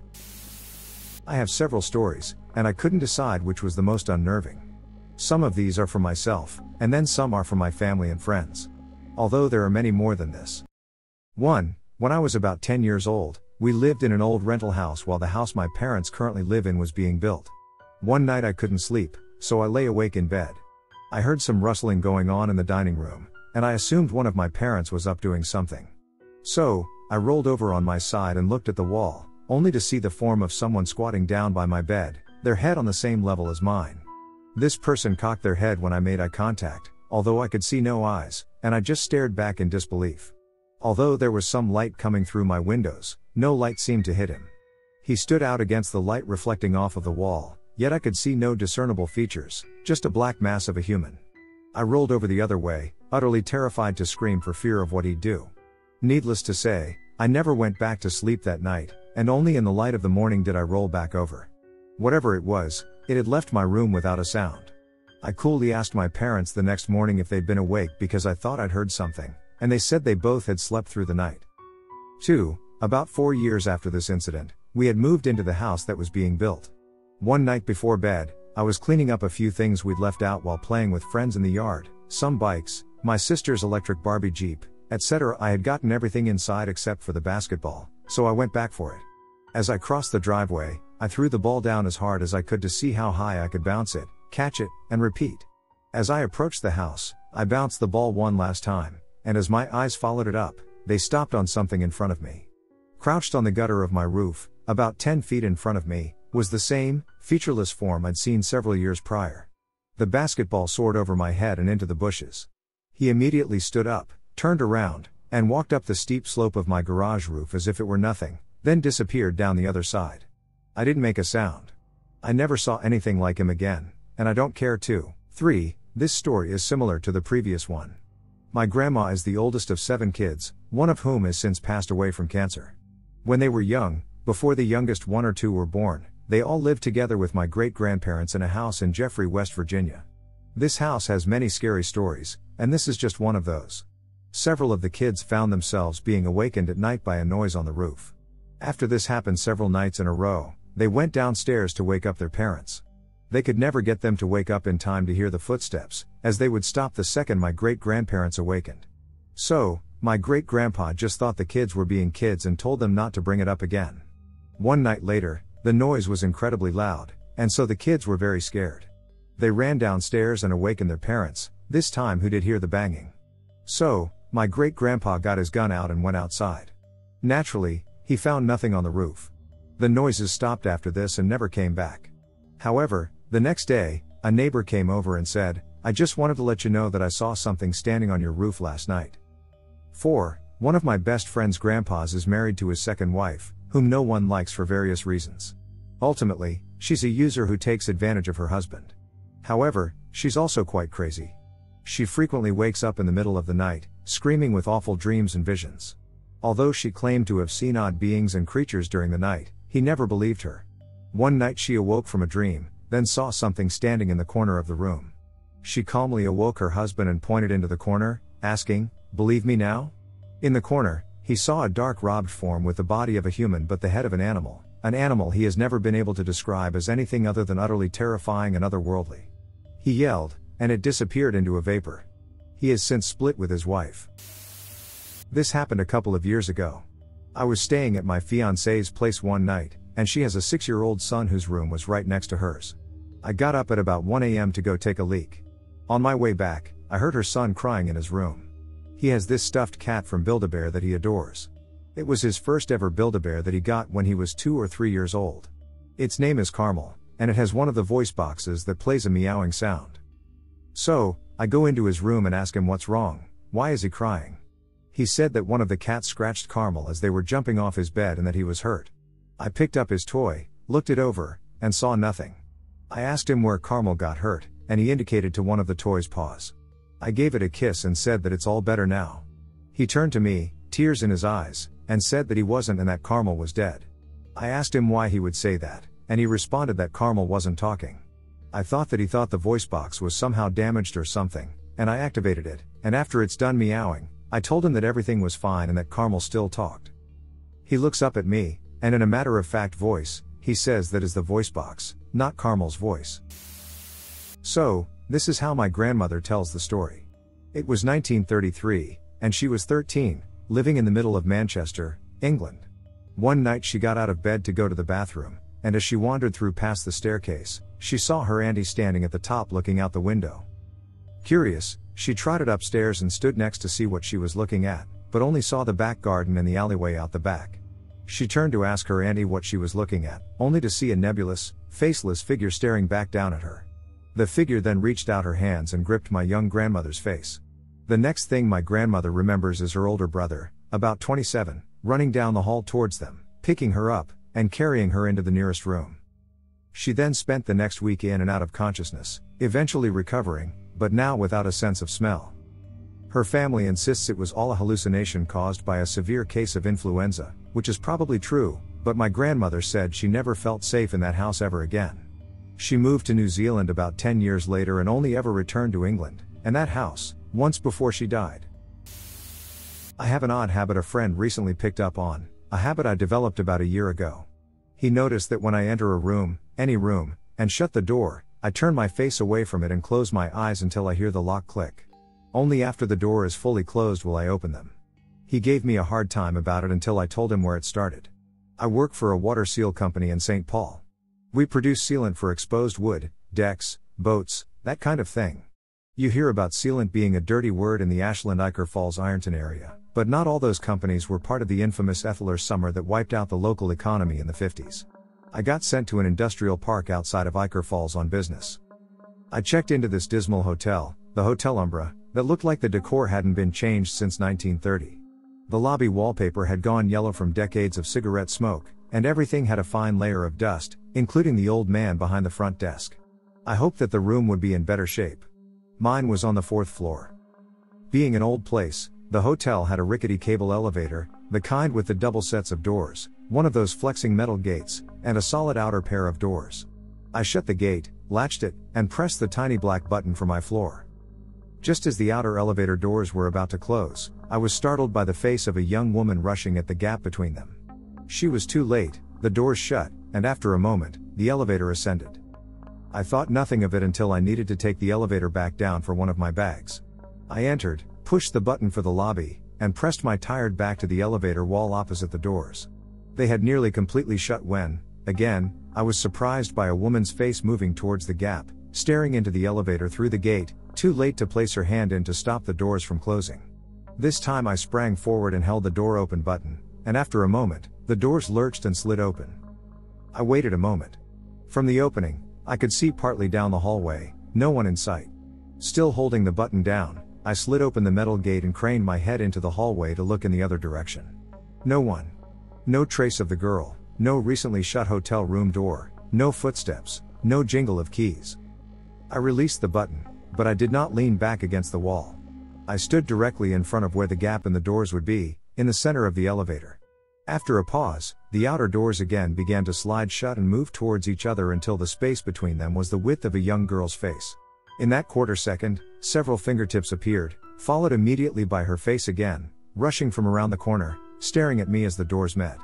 I had been watching the gap where I thought she might be, so I saw her. She was about 13 years old and very plain, almost homely, with a pale complexion and neck-length dark brown hair that looked mussed or slightly dirty.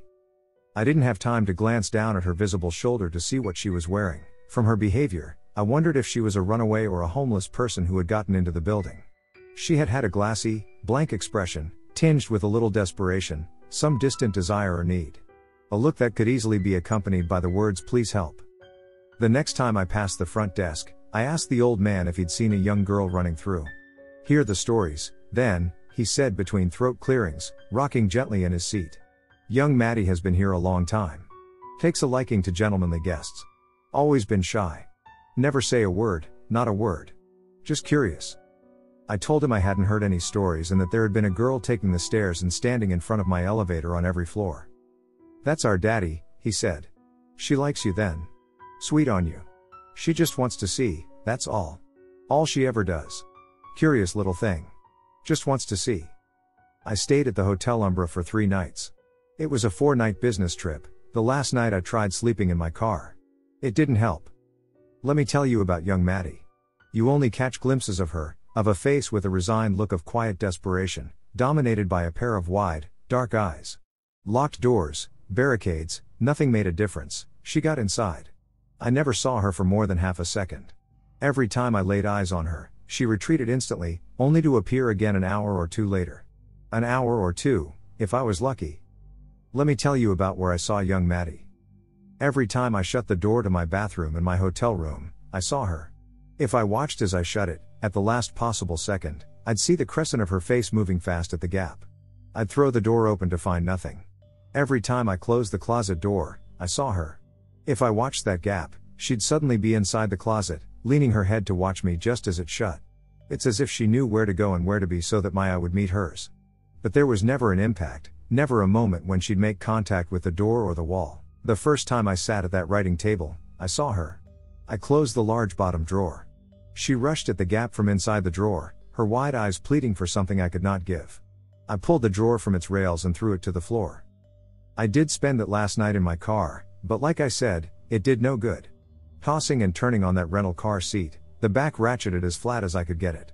I'd have to open my eyes sometimes, and if there was a place for her to dart from my view when I opened them, she did. In the side view mirror, or peeking over the hood of my car, once upside down, at the top of the windshield, as if she were on the roof. I'm back in St. Paul again, and I've been back for a year. But Maddie hasn't stopped.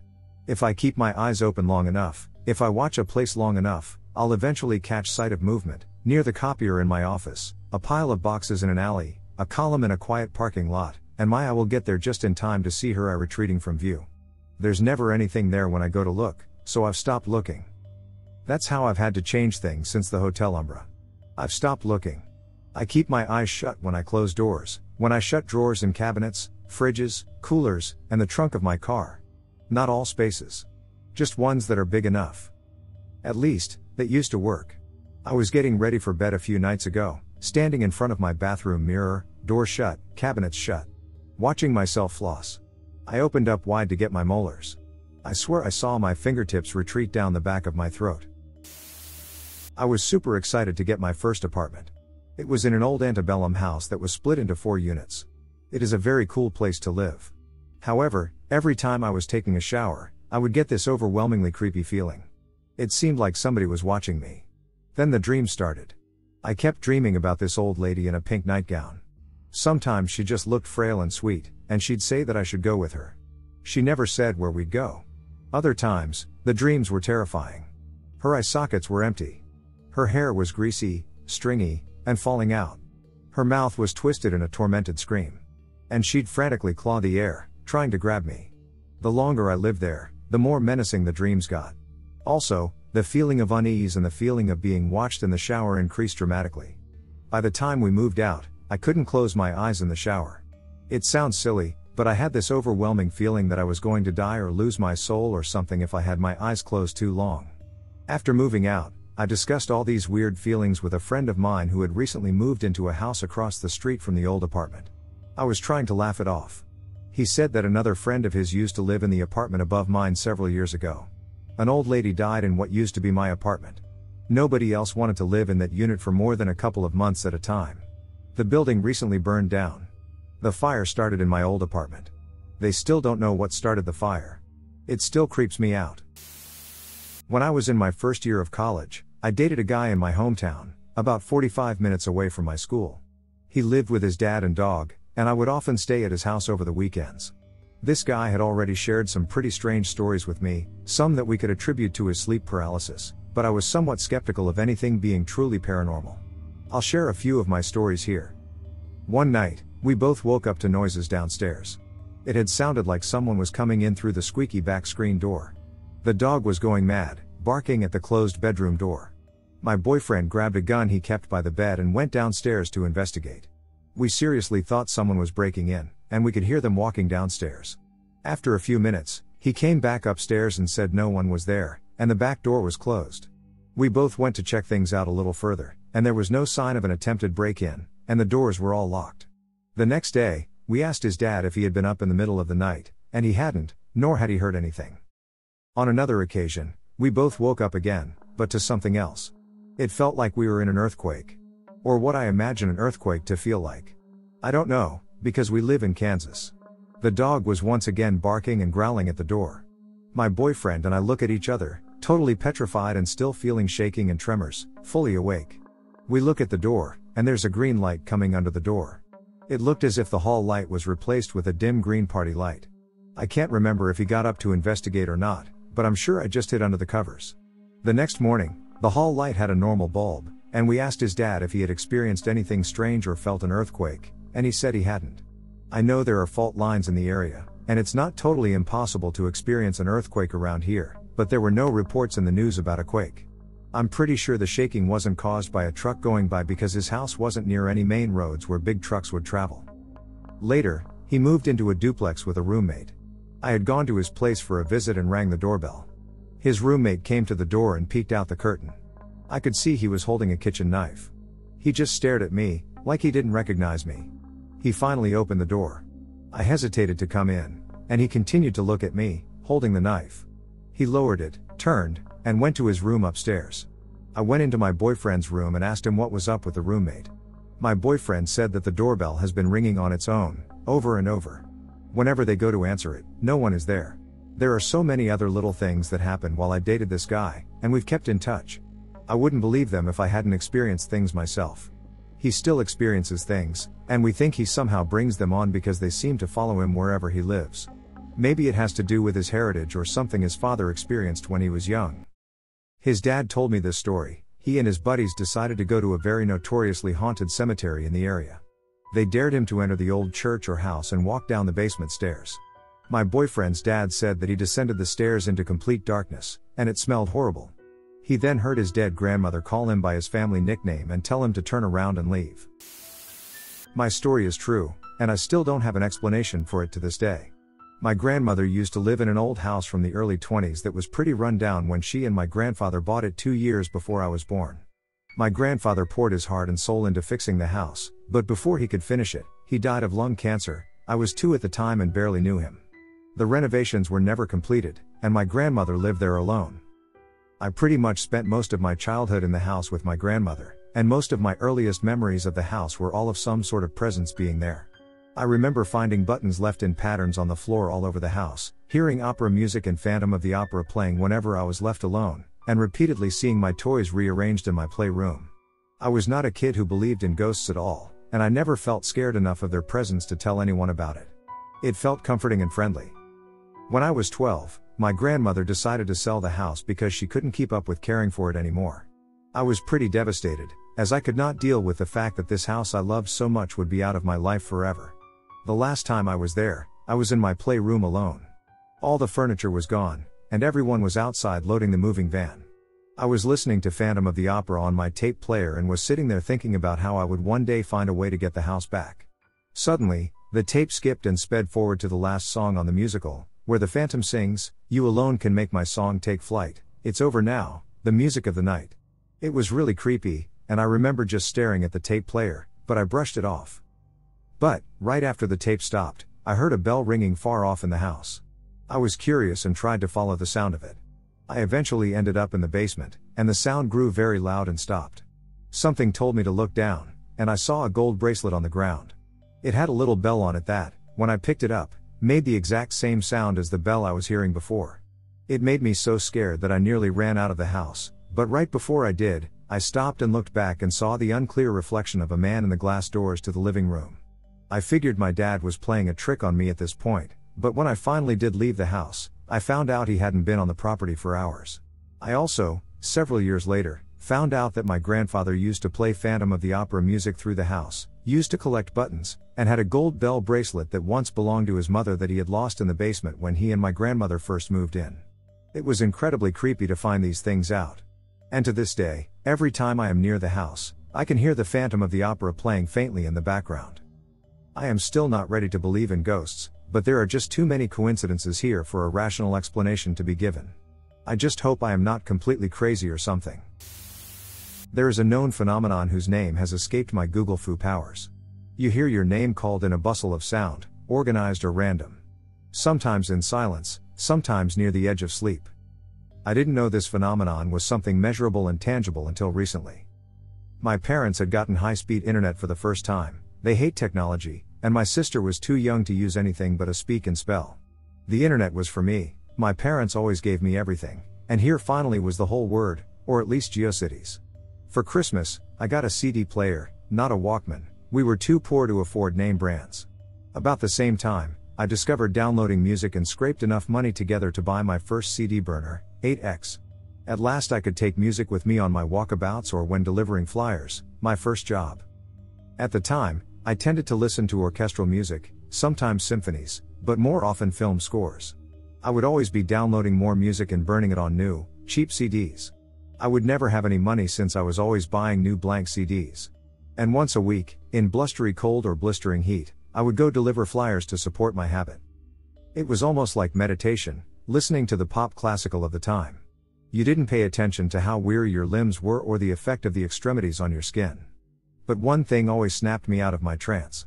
Hearing my name called suddenly amidst a swelling of strings, or in the applause after a performance, I would whirl around, pausing the music, to see who was calling my name. I was only ever greeted by empty air. This went on for months into the summer, intermittently enough that it would fool me every time. I went through CDs quickly, so I could not anticipate when in the song this would happen, and it seemed to happen with greater frequency. I thought I was crazy, but I dared tell no one that music literally spoke to me. And the most recent CD was the worst. At least 4 times over the course of an hour, it called me. When I got home from delivering shoddy deals to people's doors one day, I was particularly exhausted. My mom was there to greet me, as was my sister. They were washing the car. Mom saw how exhausted I was and offered me some iced tea. I gladly accepted and flopped down on a hammock strung in our yard. Mom went inside to make the tea. I closed my eyes and turned the volume up, and there, in meditation, I stayed for many minutes until I heard my name being called. But for once, I found strength of will and closed my eyes tighter, though my muscles still jumped when I heard my name. And then it happened again. Twice in the same song, then a third time, fourth, fifth, almost in time with the melody. I relented, and I opened my eyes. My 6-year-old sister was splayed face down on the street. I rushed over to her, ripping my headphones off and letting them fall. The car that hit her had long sped away, but she was. The car didn't just hit her. It ran over her. It crushed her hip bones and her legs and dragged her away, so her face was cut up by the asphalt. Her nose was broken. She was pulling herself off the road with only her arms. And she was calling my name, and she was calling my mother's name, and she was screaming and weeping. And I didn't know what to do, so I stayed with her. She died on the way to the hospital. My parents blame me. I blame me, I was supposed to watch her. Years later, my music collection is measured in discographies, songs I have never listened to and will never listen to inhabit my hard drive. I still have old CDs in drawers and in random places around the house, and one winter evening I found the disc I was listening to the day my sister died. I put it on my computer, closed my eyes, and turned up the volume. I resist the urge to skip the song, which now only conjures images of her on the road, and listen. My heart beats quickly, but the movement finishes and the symphony continues. In the middle of the second to last piece, there is a rest before the finale. And in the silence, I heard 3 clear words. Let me die. When I listened to the song again, the words are no longer there. But I did hear them. I'm not crazy. When I was young, anything that had to do with archaeology began to thrill me. My mom would take me to the library to do whatever little research projects a teacher gives a 9-year-old, or to finish my homework, and I would sneak old issues of National Geographic into my books or under my work. When she wasn't looking, I would go back to reading the articles about dead civilizations, the work being done to excavate their tombs and cities, and their superstitions and religions. So when my birthday rolled around the next year and my parents asked me what I wanted, I proudly named off several books about archaeology. And, a few days later, I was given my birthday present, 3 big and heavy books about ancient societies that lived in North and South America and the Caribbean. It wasn't exactly what I had been expecting. I thought that I had explicitly asked for books about ancient Greece and Egypt. Regardless, this was something new and exciting, and the books were all about these people and the excavations that had occurred for each respective society. Being that I was only about 10 years old at the time, I was, and still am, actually, a huge fan of breasts. In one of the books, there was an image of a dark figurine that had been carved, presumably, from some dark stone. It wasn't onyx, and I can't remember what the stone actually was at this point. But it was a figurine of a pregnant woman with enormous breasts, so I liked the picture. It was missing its head, though. On the adjacent page was an image of a pregnant tribeswoman. The book made the conjecture that the figurine was an ancient image or icon of a pregnant tribeswoman. I kept looking back and forth between the 2 pictures. The figurine was missing its head. It began to unsettle me, and, eventually, I became so freaked out by the juxtaposition of the images that, during future read-throughs, I would skip these pages entirely. As I grew older, my interest in archaeology diminished quite a bit. My archaeology books ended up in a donation box for the local library, and I moved on to other interests, namely fantasy, sci-fi, role-playing games, etc. Several years down the road, my parents and I went to a bed and breakfast that was owned by friends of my mother. It's an old estate that is next to a main road. There is the main house, where the bed and breakfast is operated, a carriage house, and about 50 yards away, another smaller house, which is where the owners, my mother's friends, live. The estate is on an enormous old plot of land and, despite being next to the main road, is surrounded by apple orchards. My parents took me up there for my 16th birthday. Just what every 16-year-old boy wants, right? They were going to let me drive up and back, though, since I had just gotten my license, so I acquiesced and went with them. The place was amazing. It was enormous, there were stories of ghost sightings, all sorts of history surrounded the area. The houses on the property were all around 150 years old, and the orchards were awesome. The staff at the B&B was really cool. Everybody was very laid back. One of the cooks was Serene, a thin black woman. She was very pretty but distracted. Flighty? And she had this really thick island accent. Regardless, she was very entertaining, and she had an awesome laugh. When we were all hanging out at night, she would often turn her eyes toward the orchard and kind of get lost in her thoughts. We stayed there for a little more than a week. After the first few days, I had grown somewhat bored. I asked my mother's friend if it would be okay if I took a stroll through the orchard. Sure, she said. Explore as much as you'd like, but get back here before sunset. There are coyotes in the area. Awesome.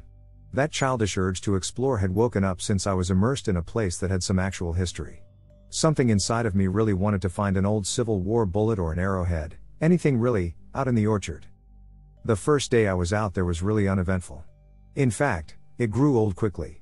The property was immense, and I had explored for about 2 hours, and all I could see was a tree line somewhere in the distance.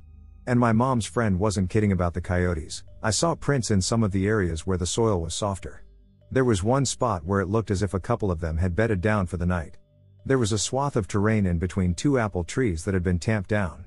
The soil in the middle was actually devoid of any grass or anything else. At first, I thought this was strange, but then I found a giant apple on a limb, plucked it, and ate it. On my way back to the house, I got a little lost, but I happened to see Serene in the distance. She saw me and smiled, and I caught up to her. She was humming what sounded like a lullaby. I asked her about it, and she told me that it was an island song that people in the Caribbean sang in order to calm noisy or upset spirits. We chatted a bit, and she told me that she had been working there for about 8 months. She said that the first 2.5 months had been atrocious. When pressed, she became a bit distant again and said that the spirits of the area were very restless. I asked her how she knew and why she was so concerned. She smiled broadly and said that all of the women in her family had a deep connection with the spirits. She said that, soon after her arrival, she began seeing many of them. And they began seeing her. They began to take quite an interest in her and would bother her incessantly, particularly during the night. Old men and women, she said, couldn't find their way. They get angry. Very angry. And this island song quiets them and soothes their anger. Being an inquisitive and somewhat amused teenager, I asked, "Are there any spirits with us right now?" She nodded her head, and her smile disappeared somewhat. "How many?" I inquired. She stopped in her tracks, all remnants of that smile disappeared, and she said, "Boy, if I were to tell you the answer to that, you would pack your things and go."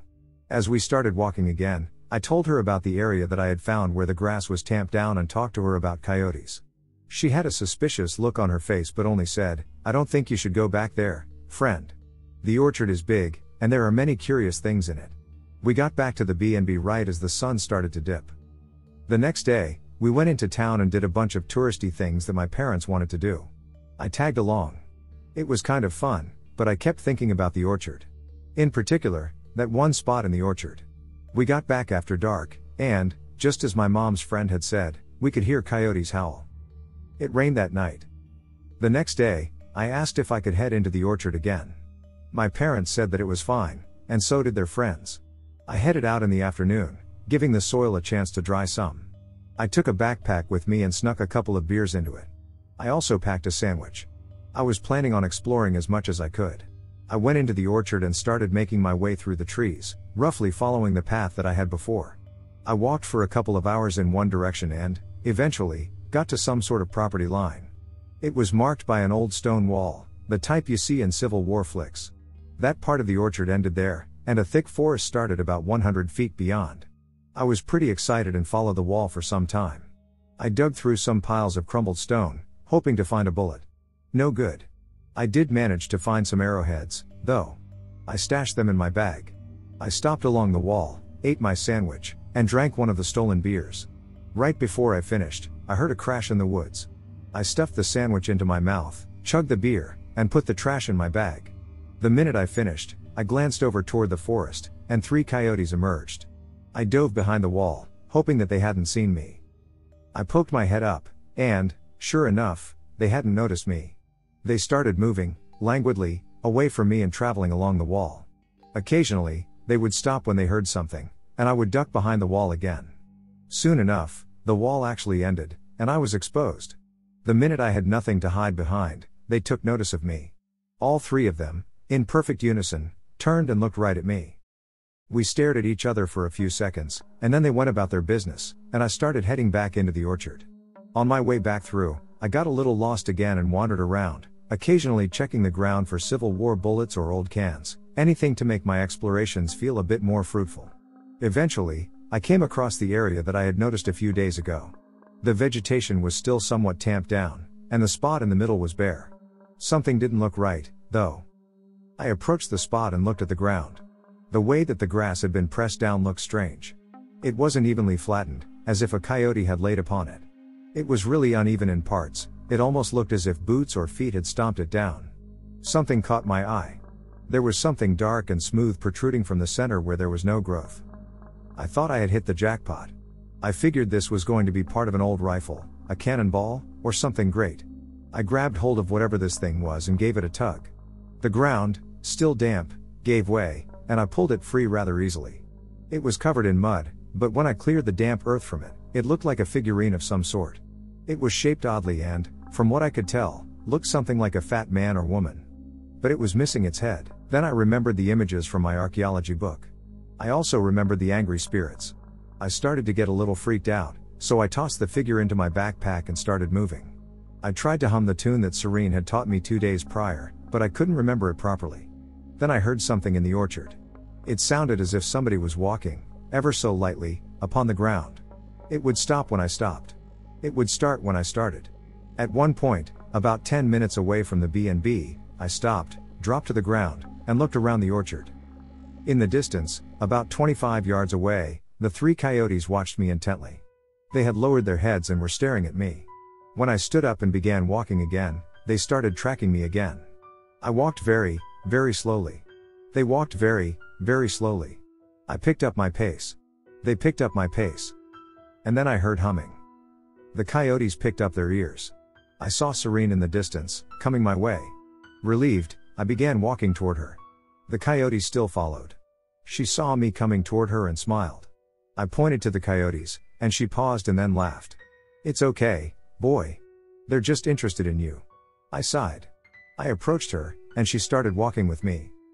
"I found the wall today," I told her. "Did you now?" She looked disinterested. "Did you go over it? Into the forest?" "No. But that's where I first saw the coyotes."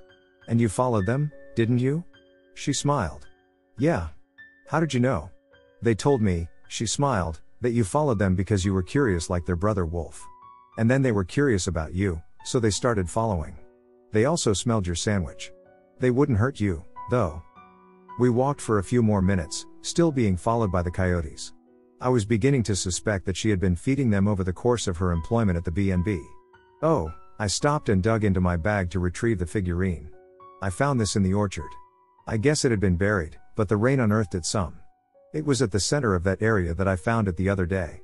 You know where the grass was pressed down? Although I don't think it was the coyotes anymore." I grabbed the figure and brought it out of my bag. It looked more like some other animal, or maybe people tamped the grass down. She took one look at the figure and blanched. Shakily, she pulled the figurine from my hands. "What have you done, boy?" My heart sank. I thought she would have been as excited as I was. She clenched the figure, and it shook a bit due to her anger. Her eyes widened, and she cried to me in a hideous, almost guttural tone of voice, "What have you done? I saw something like it in an old book of mine once. I thought it was interesting. I don't know what." I tried to justify my actions, but before I could explain further, she ran into the orchard. I looked over and saw the coyotes watching her run off. So I ran after her. I shouted her name. I shouted that I was sorry. She made it to the circle before I did, dropped to her knees, and started digging up the ground in the middle. She was crying, trying to hum the island tune. The coyotes stopped and watched as I got on my knees and dug as well. When we had a large enough hole for the figurine, I picked it up, placed it in the hole right side up, and began putting earth back on top of it. "No, no, no," Serene cried. She pulled the figure back up, turned it upside down, and put it back on the ground. "Like that," she muttered. She fell back to her rear, hummed, and cried. When I was done covering the figurine up, I looked around. The coyotes were nowhere to be seen. Serene was still crying, humming that island tune. I searched for the right words of apology, but there were none. She scooted over, got closer to me, and put her arms around me. I began humming with her. Her tears became fierce, and her sobs forced her to stop humming. I stopped as well. That's when we heard it. It started as a sharp, keen, faraway place by the main road. The keen became the sound of tires wrestling with the pavement, trying desperately to keep hold. And then there was the sudden, sickening silence of the friction between the tires and the pavement being broken. And it was followed by a heart-wrenching, solid crash. There were no sounds of something being dragged across asphalt or sounds of car parts shattering and skittering across the road like insects. Just a vomit-inducing crunch. Serene stopped crying and was silent. She stood up and began to run back to the B&B. I followed. By the time we were at the edge of the orchard, close enough to see the guests at the B&B, my parents and their friends included, standing in groups on the grounds, we heard the sirens and saw the smoke. The car had somehow left the road and hit a tree across the street from the B&B. Serene immediately went to be with a group of people that worked at the B&B. She put her arms around a large white guy, and he held her as she wept more. I found my parents as the ambulances showed up. The fire truck actually pulled into the driveway at the B&B. Everybody was anxious to know if the driver was okay, if there had been passengers, and, if there were, if they were okay. My parents' friends went and spoke with several of the firemen and EMTs. When they returned, they urged everybody to return inside. The EMTs had informed them that it was rather gruesome, and none of us should be around to witness them extract the body from the vehicle. I didn't see Serene again that night. The EMTs and the firefighters worked for several hours. I was watching from the bar when they moved a large black bag on a gurney from the crash to the ambulance. The bag had a very distinct profile, you could make it out even under the material. I told my parents my story about the coyotes, and they let me off the hook for taking the beers.